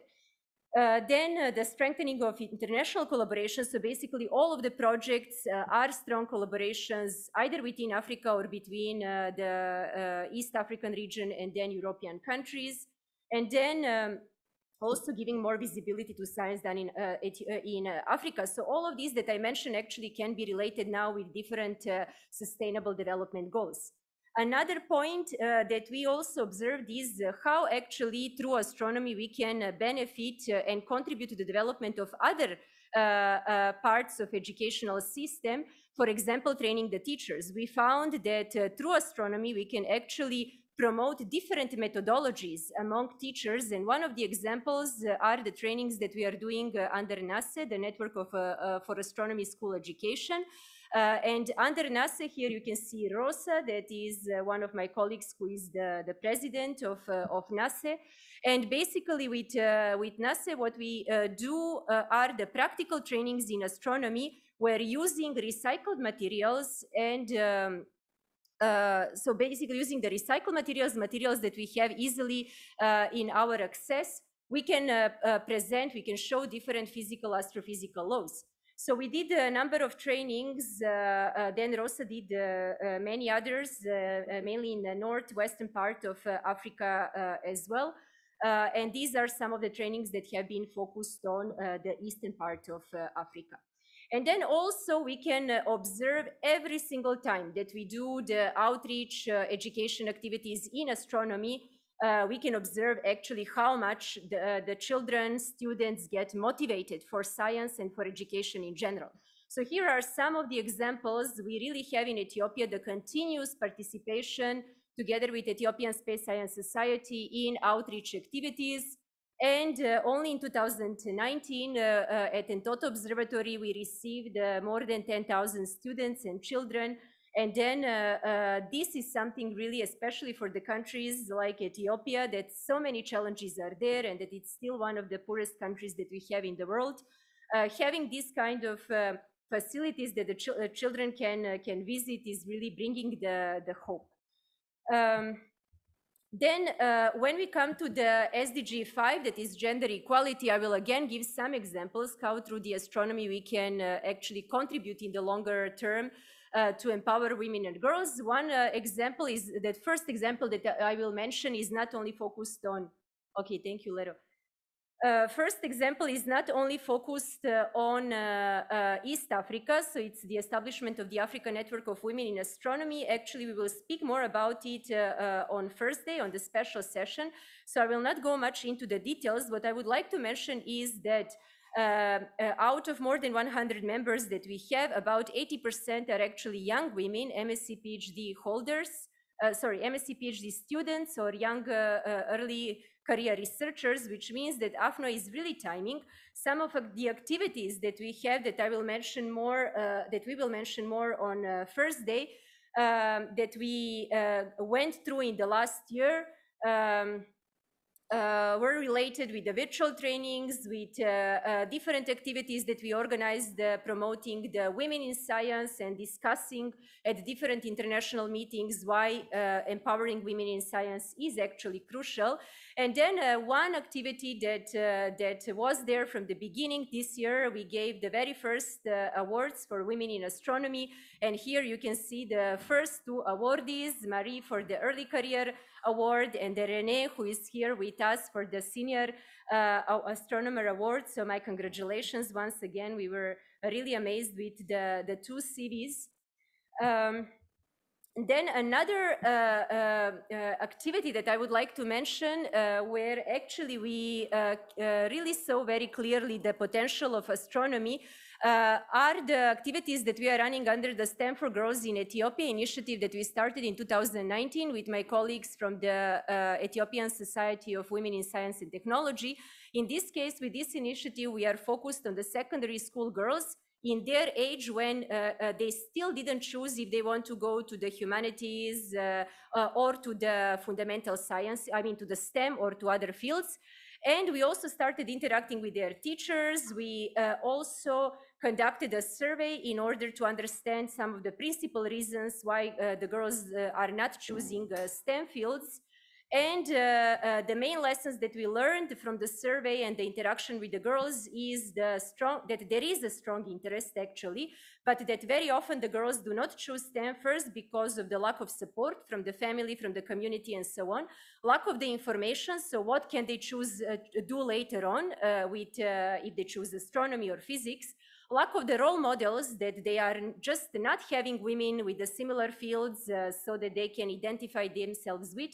And then we found many, many difficulties that are there when we go to the remote and rural areas where actually 80% of the population are. So this experience actually brought to the motivation for starting the SciGirls project that has been funded this year under the OID call. And this is the project that will be focused on the girls coming from the remote rural areas. So what we want to do in Ethiopia is to so it's basically using astronomy for empowering girls in science. So we will select 40 girls from remote rural areas across the whole country, depending on the safety, security situation. And we want to train these girls, promoting astronomy, but also big data, infrastructure, leadership skills. And then we want to convert these girls into advocates of STEM, so that when they go back to their communities, they actually commit themselves to do the outreach activities to promote STEM fields, and we will develop material that they can use for promoting STEM. So this STEM will be promoted to all boys and girls, but we will have girls that are serving as role models. So these are some of the expected outcomes. So the human capacity development, but also improving the communication skills of the girls, initiating the leadership skills of the girls, understanding through these girls what is the scenario that we have in the remote rural areas, and then also bringing more awareness regarding job opportunities in STEM in the whole community. Few more examples, I see that time is running, are the trainings in astronomy that we can contribute to the human capacity development. Here are some of the examples. We organized more than 10 workshops, schools over the last few years.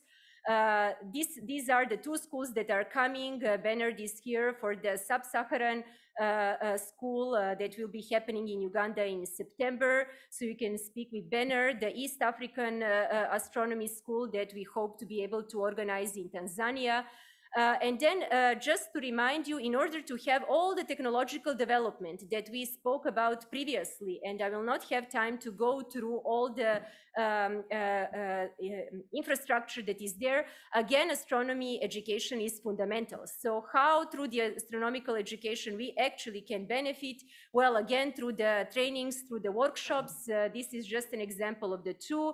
In radio astronomy, that thanks to James, we were able to promote radio astronomy recently in the East African region, and this is the very first national workshop in observational astronomy data reduction calibration that has been done mainly for the people out of Addis that are at different public universities that finish their MSc or PhD. They don't have mainly theoretical, they don't have any experience in optical, in observational astronomy, and this happened just 10 days.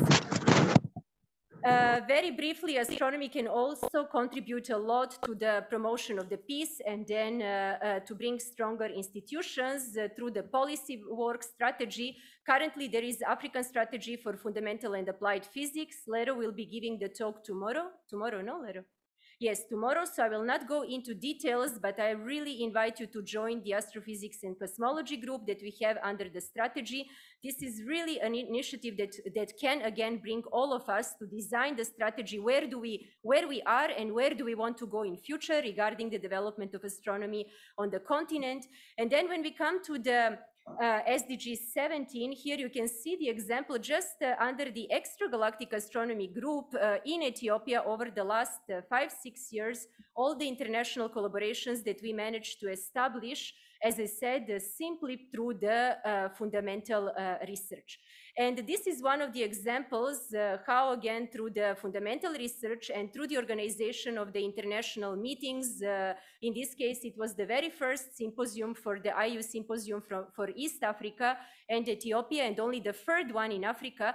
And we actually managed through this symposium by bringing some of the best experts in the field and more than 160 people to actually benefit and do broader community and do outreach activity, teachers training, and then the training also for MSc PhD students. So basically, when we now combine all of the previous regarding the astronomy education in different fields, in the long term, we can then again contribute to reduce the inequalities among countries and to combat poverty plus all the others by making actually Africa stronger and then more independent, stronger, more independent and free through the education, science and technology by empowering all people. When I say all people, I actually refer to 50% of the population focused on females and then all the minorities and underprivileged communities. And I think I will not have time for the recommendations. I think we can maybe discuss on all of these recommendation points during the, I don't have time, no, Lero? Okay, good. So then you can get in touch with me, Lero, people from Vanessa and so on, Carolina, for different initiatives we mentioned, and thank you very much.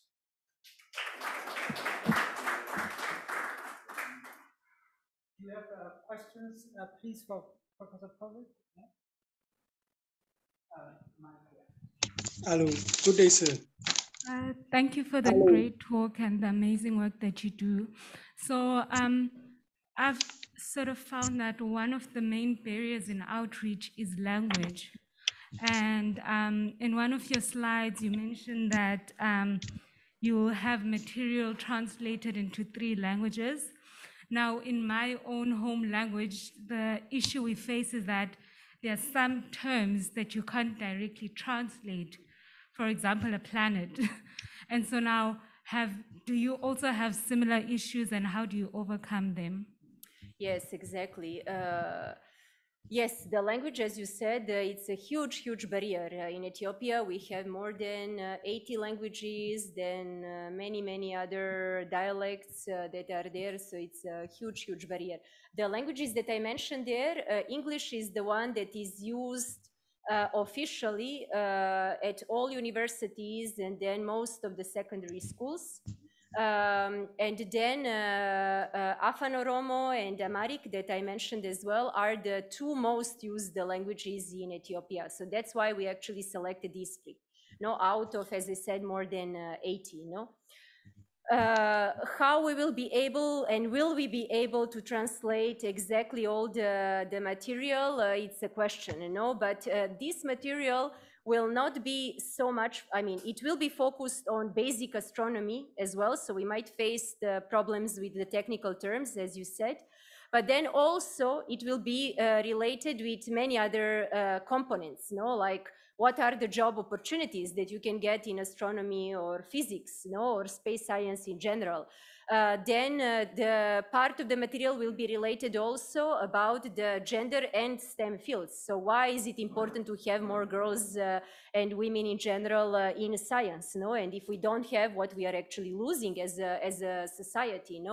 So there will be different types of material. These are just 2 examples. That then big data, data science, and how through astronomy, space science, we can actually contribute all different aspects of our society will be another brochure that we are also planning to develop. So not everything will be just focused on pure astronomy. Introduction to astronomy will be only one. So I think we have a question online that we should take to give our online participants a question. Okay, please unmute or you are ask, please. Okay, Tinka. Good day, everybody. My name is Tinka Willard. I'm I'm talking from Cameroon. So it's the first time I'm attending the meeting for AfAS. So I wanted to ask questions concerning the outreach activities, because most of the time I see that the outreach activities are being carried out in particular countries, mostly Ghana, Nigeria, South Africa, and Ethiopia especially.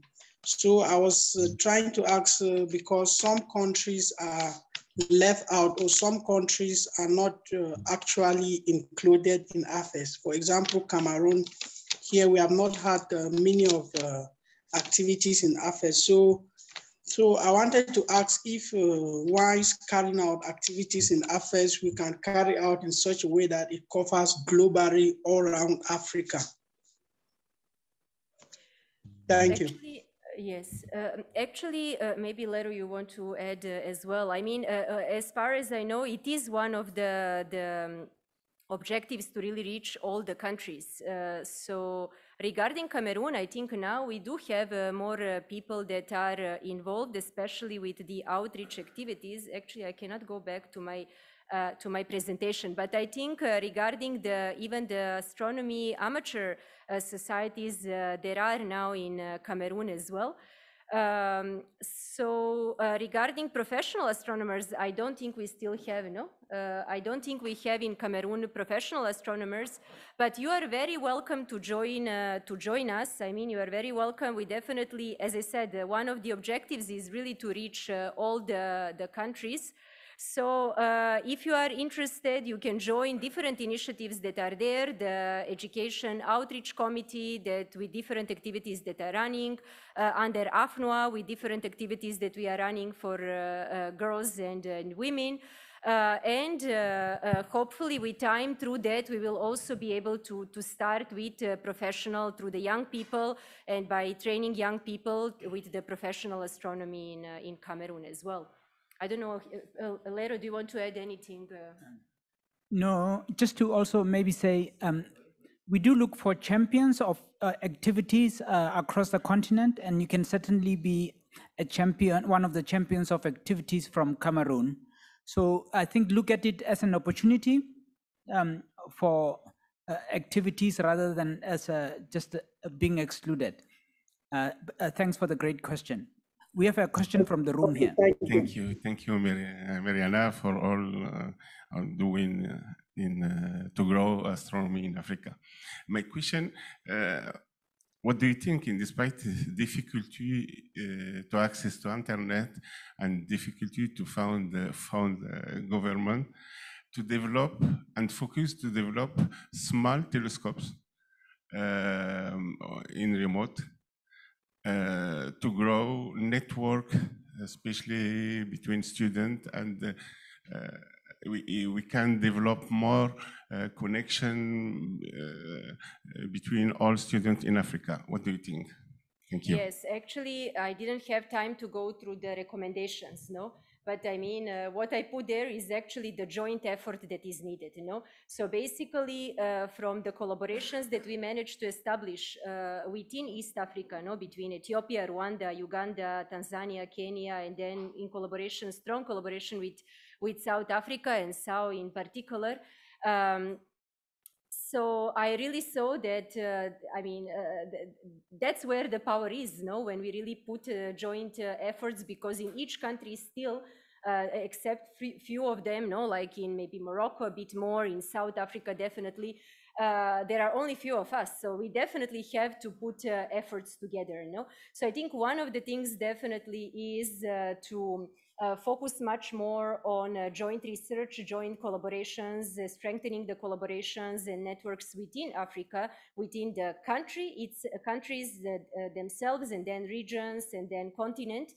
And then another is like Materna, the example of Materna, or now the Pan-African Planetary and Space Science Network, that is basically, when we speak with young people, very often I feel sad, when I speak with young people in Europe or in Uganda, they all want to go abroad, and beside that we have a strong problem with the brain drain, we have to really promote more the intercontinental mobilities, research collaborations.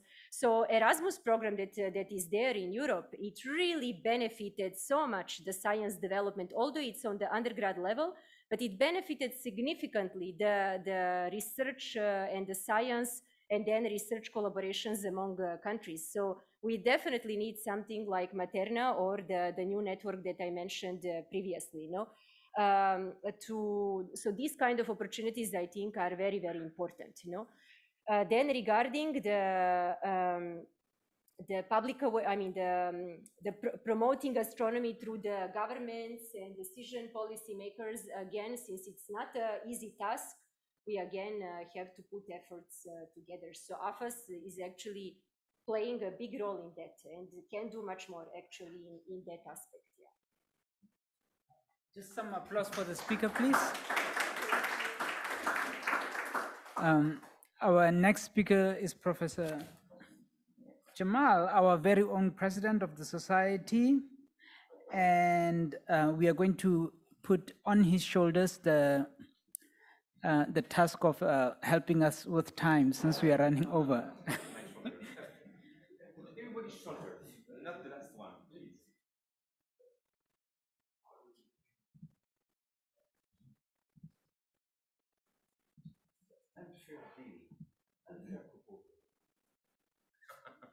Thank you. Okay, hello everybody. So I have the task of talking about something which is actually bridging two worlds.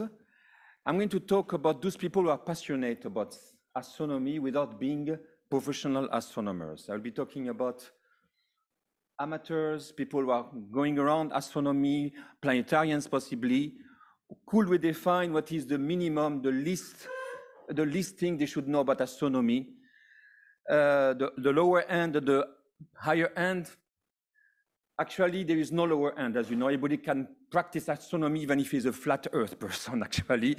And the higher end, you know, there's some amateur astronomers who are encyclopedic in their knowledge. They know even sometimes better than professional astronomers. So really, I'm talking about finding a middle ground, a reasonable ground, where some people should know some hard facts about what we know today of astronomy, and reasonable things. So let me try. There's many ways and many possibly listing. That's maybe my listing. And I'll start by talking about the, okay, back.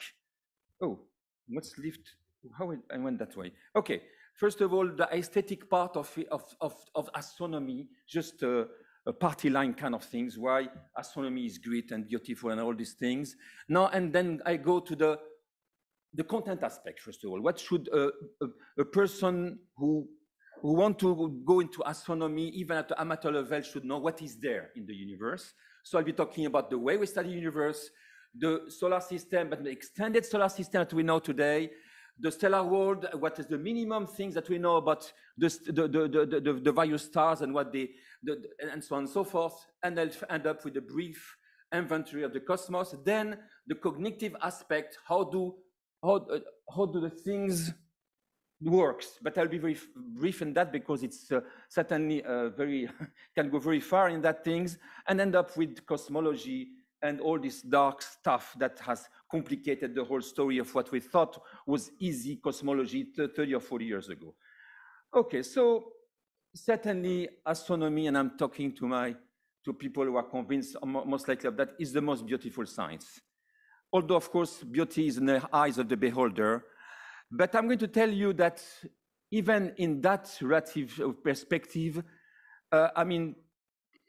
astronomy brings several worlds together without even asking people to know equations. So it is a science which is very peculiar. You can practice it without doing any equation. I don't think there's another question, any science which can do that. Of course, you certainly need to interpret things. If you try to do astronomy without knowing what the things are, you need to get some guidelines, and physics, astrophysics is the guidelines in understanding things. Otherwise, you're just, dreaming and making poetry out of beautiful sceneries.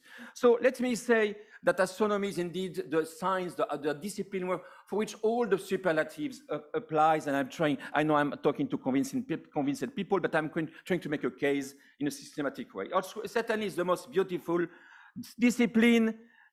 Maybe there will be some competition from crystallography, possibly, those beautiful crystals that we have, but then I can argue that crystallography is a very level discipline. It's even part of, we can thinking of geology. Geology is part of planetology. Planetology is part of astronomy anyway. So leave aside crystallography with the beauty of the crystals. It's the most mysterious. We're talking about things which are very profound and very strange, and every time you are surprised, but the puzzles that it brings, the most adventurous, you go into all the scales and find things which are incredibly complicated, sometimes very simple in other times.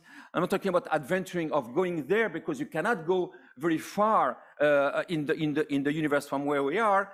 It's every time you hear about new discoveries, the high Z galaxies, new extrasolar planets which are quite close from our planet, and so on and so on. It's also the most spiritual discipline, possibly, where you're asking existential questions, your place in the universe, about yourself, and so on and so forth. So that's the whole set of reasons why I think that astronomy cannot be challenged by any other science in the beauty and the fact that it's bringing two worlds together, the knowledge. I mean, there is the eyes, there is everything for the eyes and for the heart and for the mind in it. So that's at least my take in that. It's also the easiest science to popularize without any doubt. You don't need any question. You need just to be able to be amazed.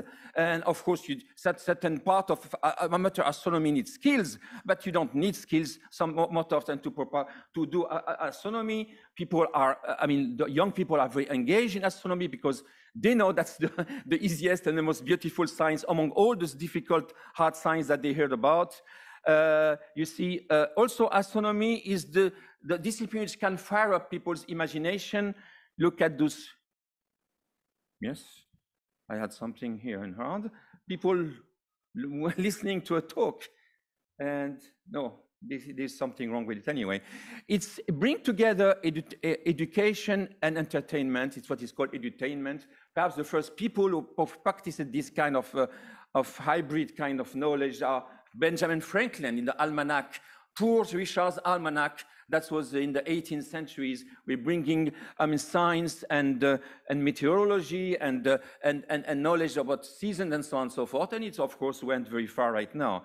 So it's also, if you look at it from a perspective of knowledge, you see, look at that's a glacial snake, as you might know, and people who are in physics may know that, where you cover all the scales from the infinitesimal to the largest one, and you see everything at the right is astronomy, starting from planetary science, right, and to stars and clusters of stars and so on, galaxies and so on and so forth.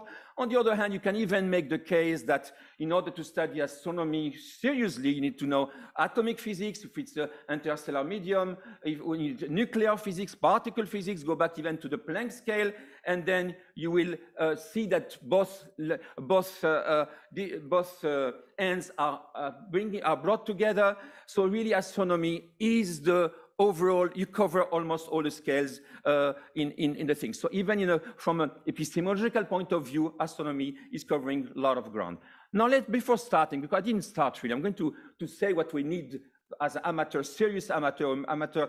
Let me just clarify one point about the fundamental problem of astronomy when it is practiced by amateur. It is the fact that they are missing the point that brightness is not the real criteria to find out what is there in the universe. You see, these pictures bring together three kinds of celestial objects: a comet, stars, light years away, and a galaxy, which is, of course, as you know, very, very far apart. But for a person who is unknowledgeable, and if you have not, and the physics has not gone its way, then you will not know what is the most important object. People were afraid, in fact, in the past about comets, although it's nothing. A comet, the tails of comets, even if it's making tens of millions of kilometers, sometimes even hundreds of thousands of kilometers long, they are nothing. They are dust perhaps few hundreds of tons of dust, which is lightened by the sun. And even if you try to find where is the comet itself, you might find it's just a small pixel in the middle of the head. It's even not seeing, while stars are, of course, huge, bodies of huge objects, while galaxies that you see in the background as a small, poor celestial object contains hundreds of billions of stars. So that's the problem, of course, that you need to have physics to understand what you see, and astrophysics in particular, otherwise you are lost and you just have the beauty, you just, it's a thing which are beautiful, that's not enough, okay? So let's start now. Of course, what is the minimum thing that we should know? Of course, we should certainly, amateurs astronomers should know that the Earth is round, right? It's spherical, in fact. So I do believe that there is no flat Earth people here around, and if they are even, they can still practice astronomy. I don't care. But anyway, so that's the first big fact, and which I think should know by everybody. We know also the Earth is not the center of the universe. I'm starting with really simple stuff, okay? But just we're going to go as far as we can and stay with the reasonable amount of knowledge. So there is no more Aristotle universe or Ptolemy universe, where we had the Earth, which is fixed. We know that the Earth is well, sun-centered, at least from the scientific revolution that we in Europe in the 17th century, and we have Copernicus has started this whole thing, and then of course Kepler, Galileo, and Newton's the synthesizer. So of course this is partially wrong because is one step in the right direction, because of course the sun is not the center of the universe anymore, it's even is a very tiny part of the universe. Okay, so again, we should also say that we are stuck where we are. The astronomy is a stay-at-home science. We can never go very far. The farther we have been gone, I think it's Voyager 1, is like 23 billion kilometers from our home, which is nothing comparing to the extent of space anyway. So again, we are doing the things where we are, and we don't think in the far even future that we'll go very far inside the universe. So and also we should not believe that's in the other end, those kind of things where we will be going from one end to the other end of the universe through wormholes or whatever. Or if you want to dream, of course, it's fine, but don't take it as science at this point, and don't follow even Hawking's in that things, okay? We're talking about, don't believe in Aristotle, don't believe in those things which really has nothing to do with what we understand today of physics. In fact, people have written papers that it's impossible to cross the wormhole. But anyway, so don't get people into this fantasy of believing those things. Okay, now, the content aspect, what is there in the universe, and how, first of all, do we study the universe, and so on and so forth. So I'm going to be quick, because usually people, what's that? No, my friends. No, don't apply it to me. Apply it to everybody, okay? I have 25 minutes, I'll take 25 minutes, and you have to manage everybody in a fair way, please. Because I just started, my friend. I have still to go the whole course of things, come on. So, of course, astronomy is not also looking at nice pictures. Astronomers should know that it is really taking spectrum and studying it, and taking and finding what is in those objects. There is, of course, we study it by telescopes. That's the next big telescopes. The biggest telescope in the world will be the extremely large telescope. We study it in the various wavelengths. Next to us in Namibia, there is the HESS telescope in gamma rays, in radio telescope, and so on and so forth. Also, there's other ways. I'm not going to go into those details because it's maybe too much for astronomers, but also we use neutrino telescopes, which are either fishing or ice fishing for neutrinos, and we're going in the other direction that the sky, that's another story, but you should know that there is other messengers that we use not to study the universe. Also, there's gravitational wave telescope that we know it's a new way of probing the universe.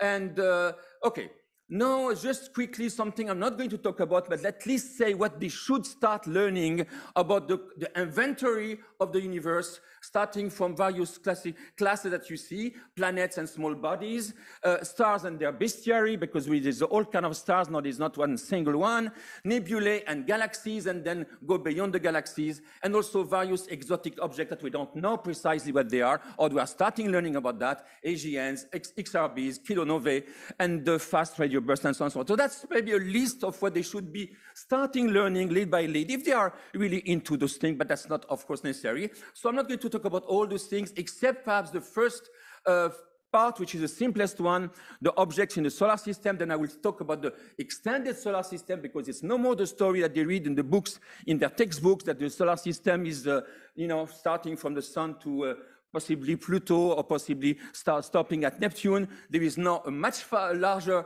ones, whereby you have Kuiper belts made of asteroids, and then you have the Oort cloud and so on and so forth. But they should start learning the new solar system of the 21st century, and not the old one, which are just the pieces of rocks, big rocks, gaseous study objects, and so on and so forth. And they start, of course, learning that now it is a new field, which is called exoplanets, whereby we discover planets by thousands, but that's in the news, and I think they mostly can update themselves with that. And there's the rate of discoveries is incredibly fast. It's almost going exponential right now. Now talking about stars, and the best star that we can think about is our sun. Let me say, okay, so that's fun. Okay, but anyway, so certainly stars. There is, okay, that was Kurt this morning was talking about, Kurt, right? This morning we're talking about the Eddington's mistake of thinking that the sun and had the same distribution of elements than the Earth, but he was not too wrong, actually. If you take away the helium and the hydrogen, indeed the sun has almost the same composition of the planets. And indeed, the composition of the universe should be also part of the knowledge of people, that there is hydrogen and helium, which is mostly in stars, and some planets have the other elements. But the most important thing, I believe, is to know the difference between a star and a planet. A star is a star because it's a huge body, and it's in terms of mass. Its mass is thousands, even tens of thousands, the mass of a planet. A planet is a planet because it's a small body. It can never reach the temperature of fusion inside. So the size, the mass, and the light which is produced but all is controlled by the mass anyway. So that's the reason why a star is a star and a planet is a planet. I'm not going to go into that. People can go further. The stars also, that's one of the things that often amateurs cannot realize. Stars are suns. And our sun is a star. It's obvious for all of us, I believe. But often people are stuck with and not understanding that stars that we see are those tiny bright spots are really suns. And if our sun was put at that distance, it would be shining as a star. And they have also that they are evolving from, they have a kind of birth and late stage evolution and so on and so forth, but most of them, of course, we see them in the main sequence and so on and so forth. So they can go into those things, and there are a lot of things that they may learn, but at least that they know that the kind of stability of the star or the eternal vision of the star is wrong, and that the stars are really only in the main sequence, and they have cataclysmic end, but really they are, okay.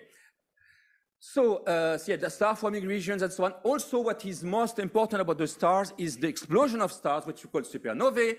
That's the one which make the... No, I'm sorry. I have my watch. Sorry. Okay, so the supernovae, they are the one who are the whole chemical evolution of the universe is based on those stars which are exploding, and they are making all the elements, so that's, they can go into the stellar evolution and according to the mass and so on and so forth. They can read about kilonovae, how they completed the picture of what we know about the stellar evolution, and they can end up finding that the periodic elements can be well explained by astrophysics, one of the biggest, in fact, success of astrophysics, by understanding the stellar evolution and so on and so forth. I'm going to be quick. I'm going to help you. But you he's the vice president, I'm the president. But come on. For not too long, for a few more days. Okay. There are people waiting Yes, but then what can you do? Then it's a mismanagement, really. Okay, let me try to, I can stop, okay. I should stop then. I was talking about the world of galaxies, I'll be very fast. And well, the cognitive aspects, I'm going to go through it. I'm going to say one thing about cosmology and I'll stop that. What people should know about cosmology, because cosmology, that was one of the great cosmologists that which say something which make you understand that you should not take the cosmologists by their word, you should take it with a grain of salt. That was Landau. He said cosmologists are often wrong, but never in doubt. So a few decades ago, people believing that you can understand the whole destiny of the universe, all the fate of the universe, but one single parameter, just the average density of the local matter, which would be enough. Now we know with the dark matter, dark energy, everything has changed. We're not going to talk about those things, not talking about the CMB, which is a necessary discussion, understanding, because all cosmology almost is based on that. That's the earliest picture of the universe that we can have. But the whole shift of paradigmatic shift, which has taken place a few decades ago, tells you that you should not take to the letter what cosmologists are saying. Right now, we believe that there is, of course, most of it is non-ordinary matter, non-hadronic matter. We don't know what's in the future. Let me just finish with this. Also, there is various speculations about the possible multiverses, monster universes, and so on and so forth. Maybe possibly the next stage of knowing the universe will be introducing the living, and that's maybe a revolution for next century or 2 centuries. We might find out that there's other kind of organized matter, which is perhaps living. We don't know anything about it. I'll stop here, but sorry for having been very close to the end. Thanks, everybody, and thanks all the speakers for the session today. Please have the opportunity to ask our professor and president questions in the tea room. Just quick announcements. Charles, you may come and help with me with the announcements. So there are 2 parallel sessions now. The one is taking place here, so that's on the collaborations, and then there is the one on virtual observatories taking place at the 1896 building. So it's either you stay here or you move on to the 1896 building for the virtual observatory. So the virtual observatory was mainly targeted at students. So if you're a student, you can move on to the other side. Or if you are also professional interested in the virtual observatories, you can. And the announcement about the tour. Right. There is a tour at 4:30, which is optional, of the SAO site. So if you're interested on the tour for the SAO site, you must just meet Christian outside at 4:30 today. Yeah, the transport will wait. Yeah. We'll ask them to wait. It's okay.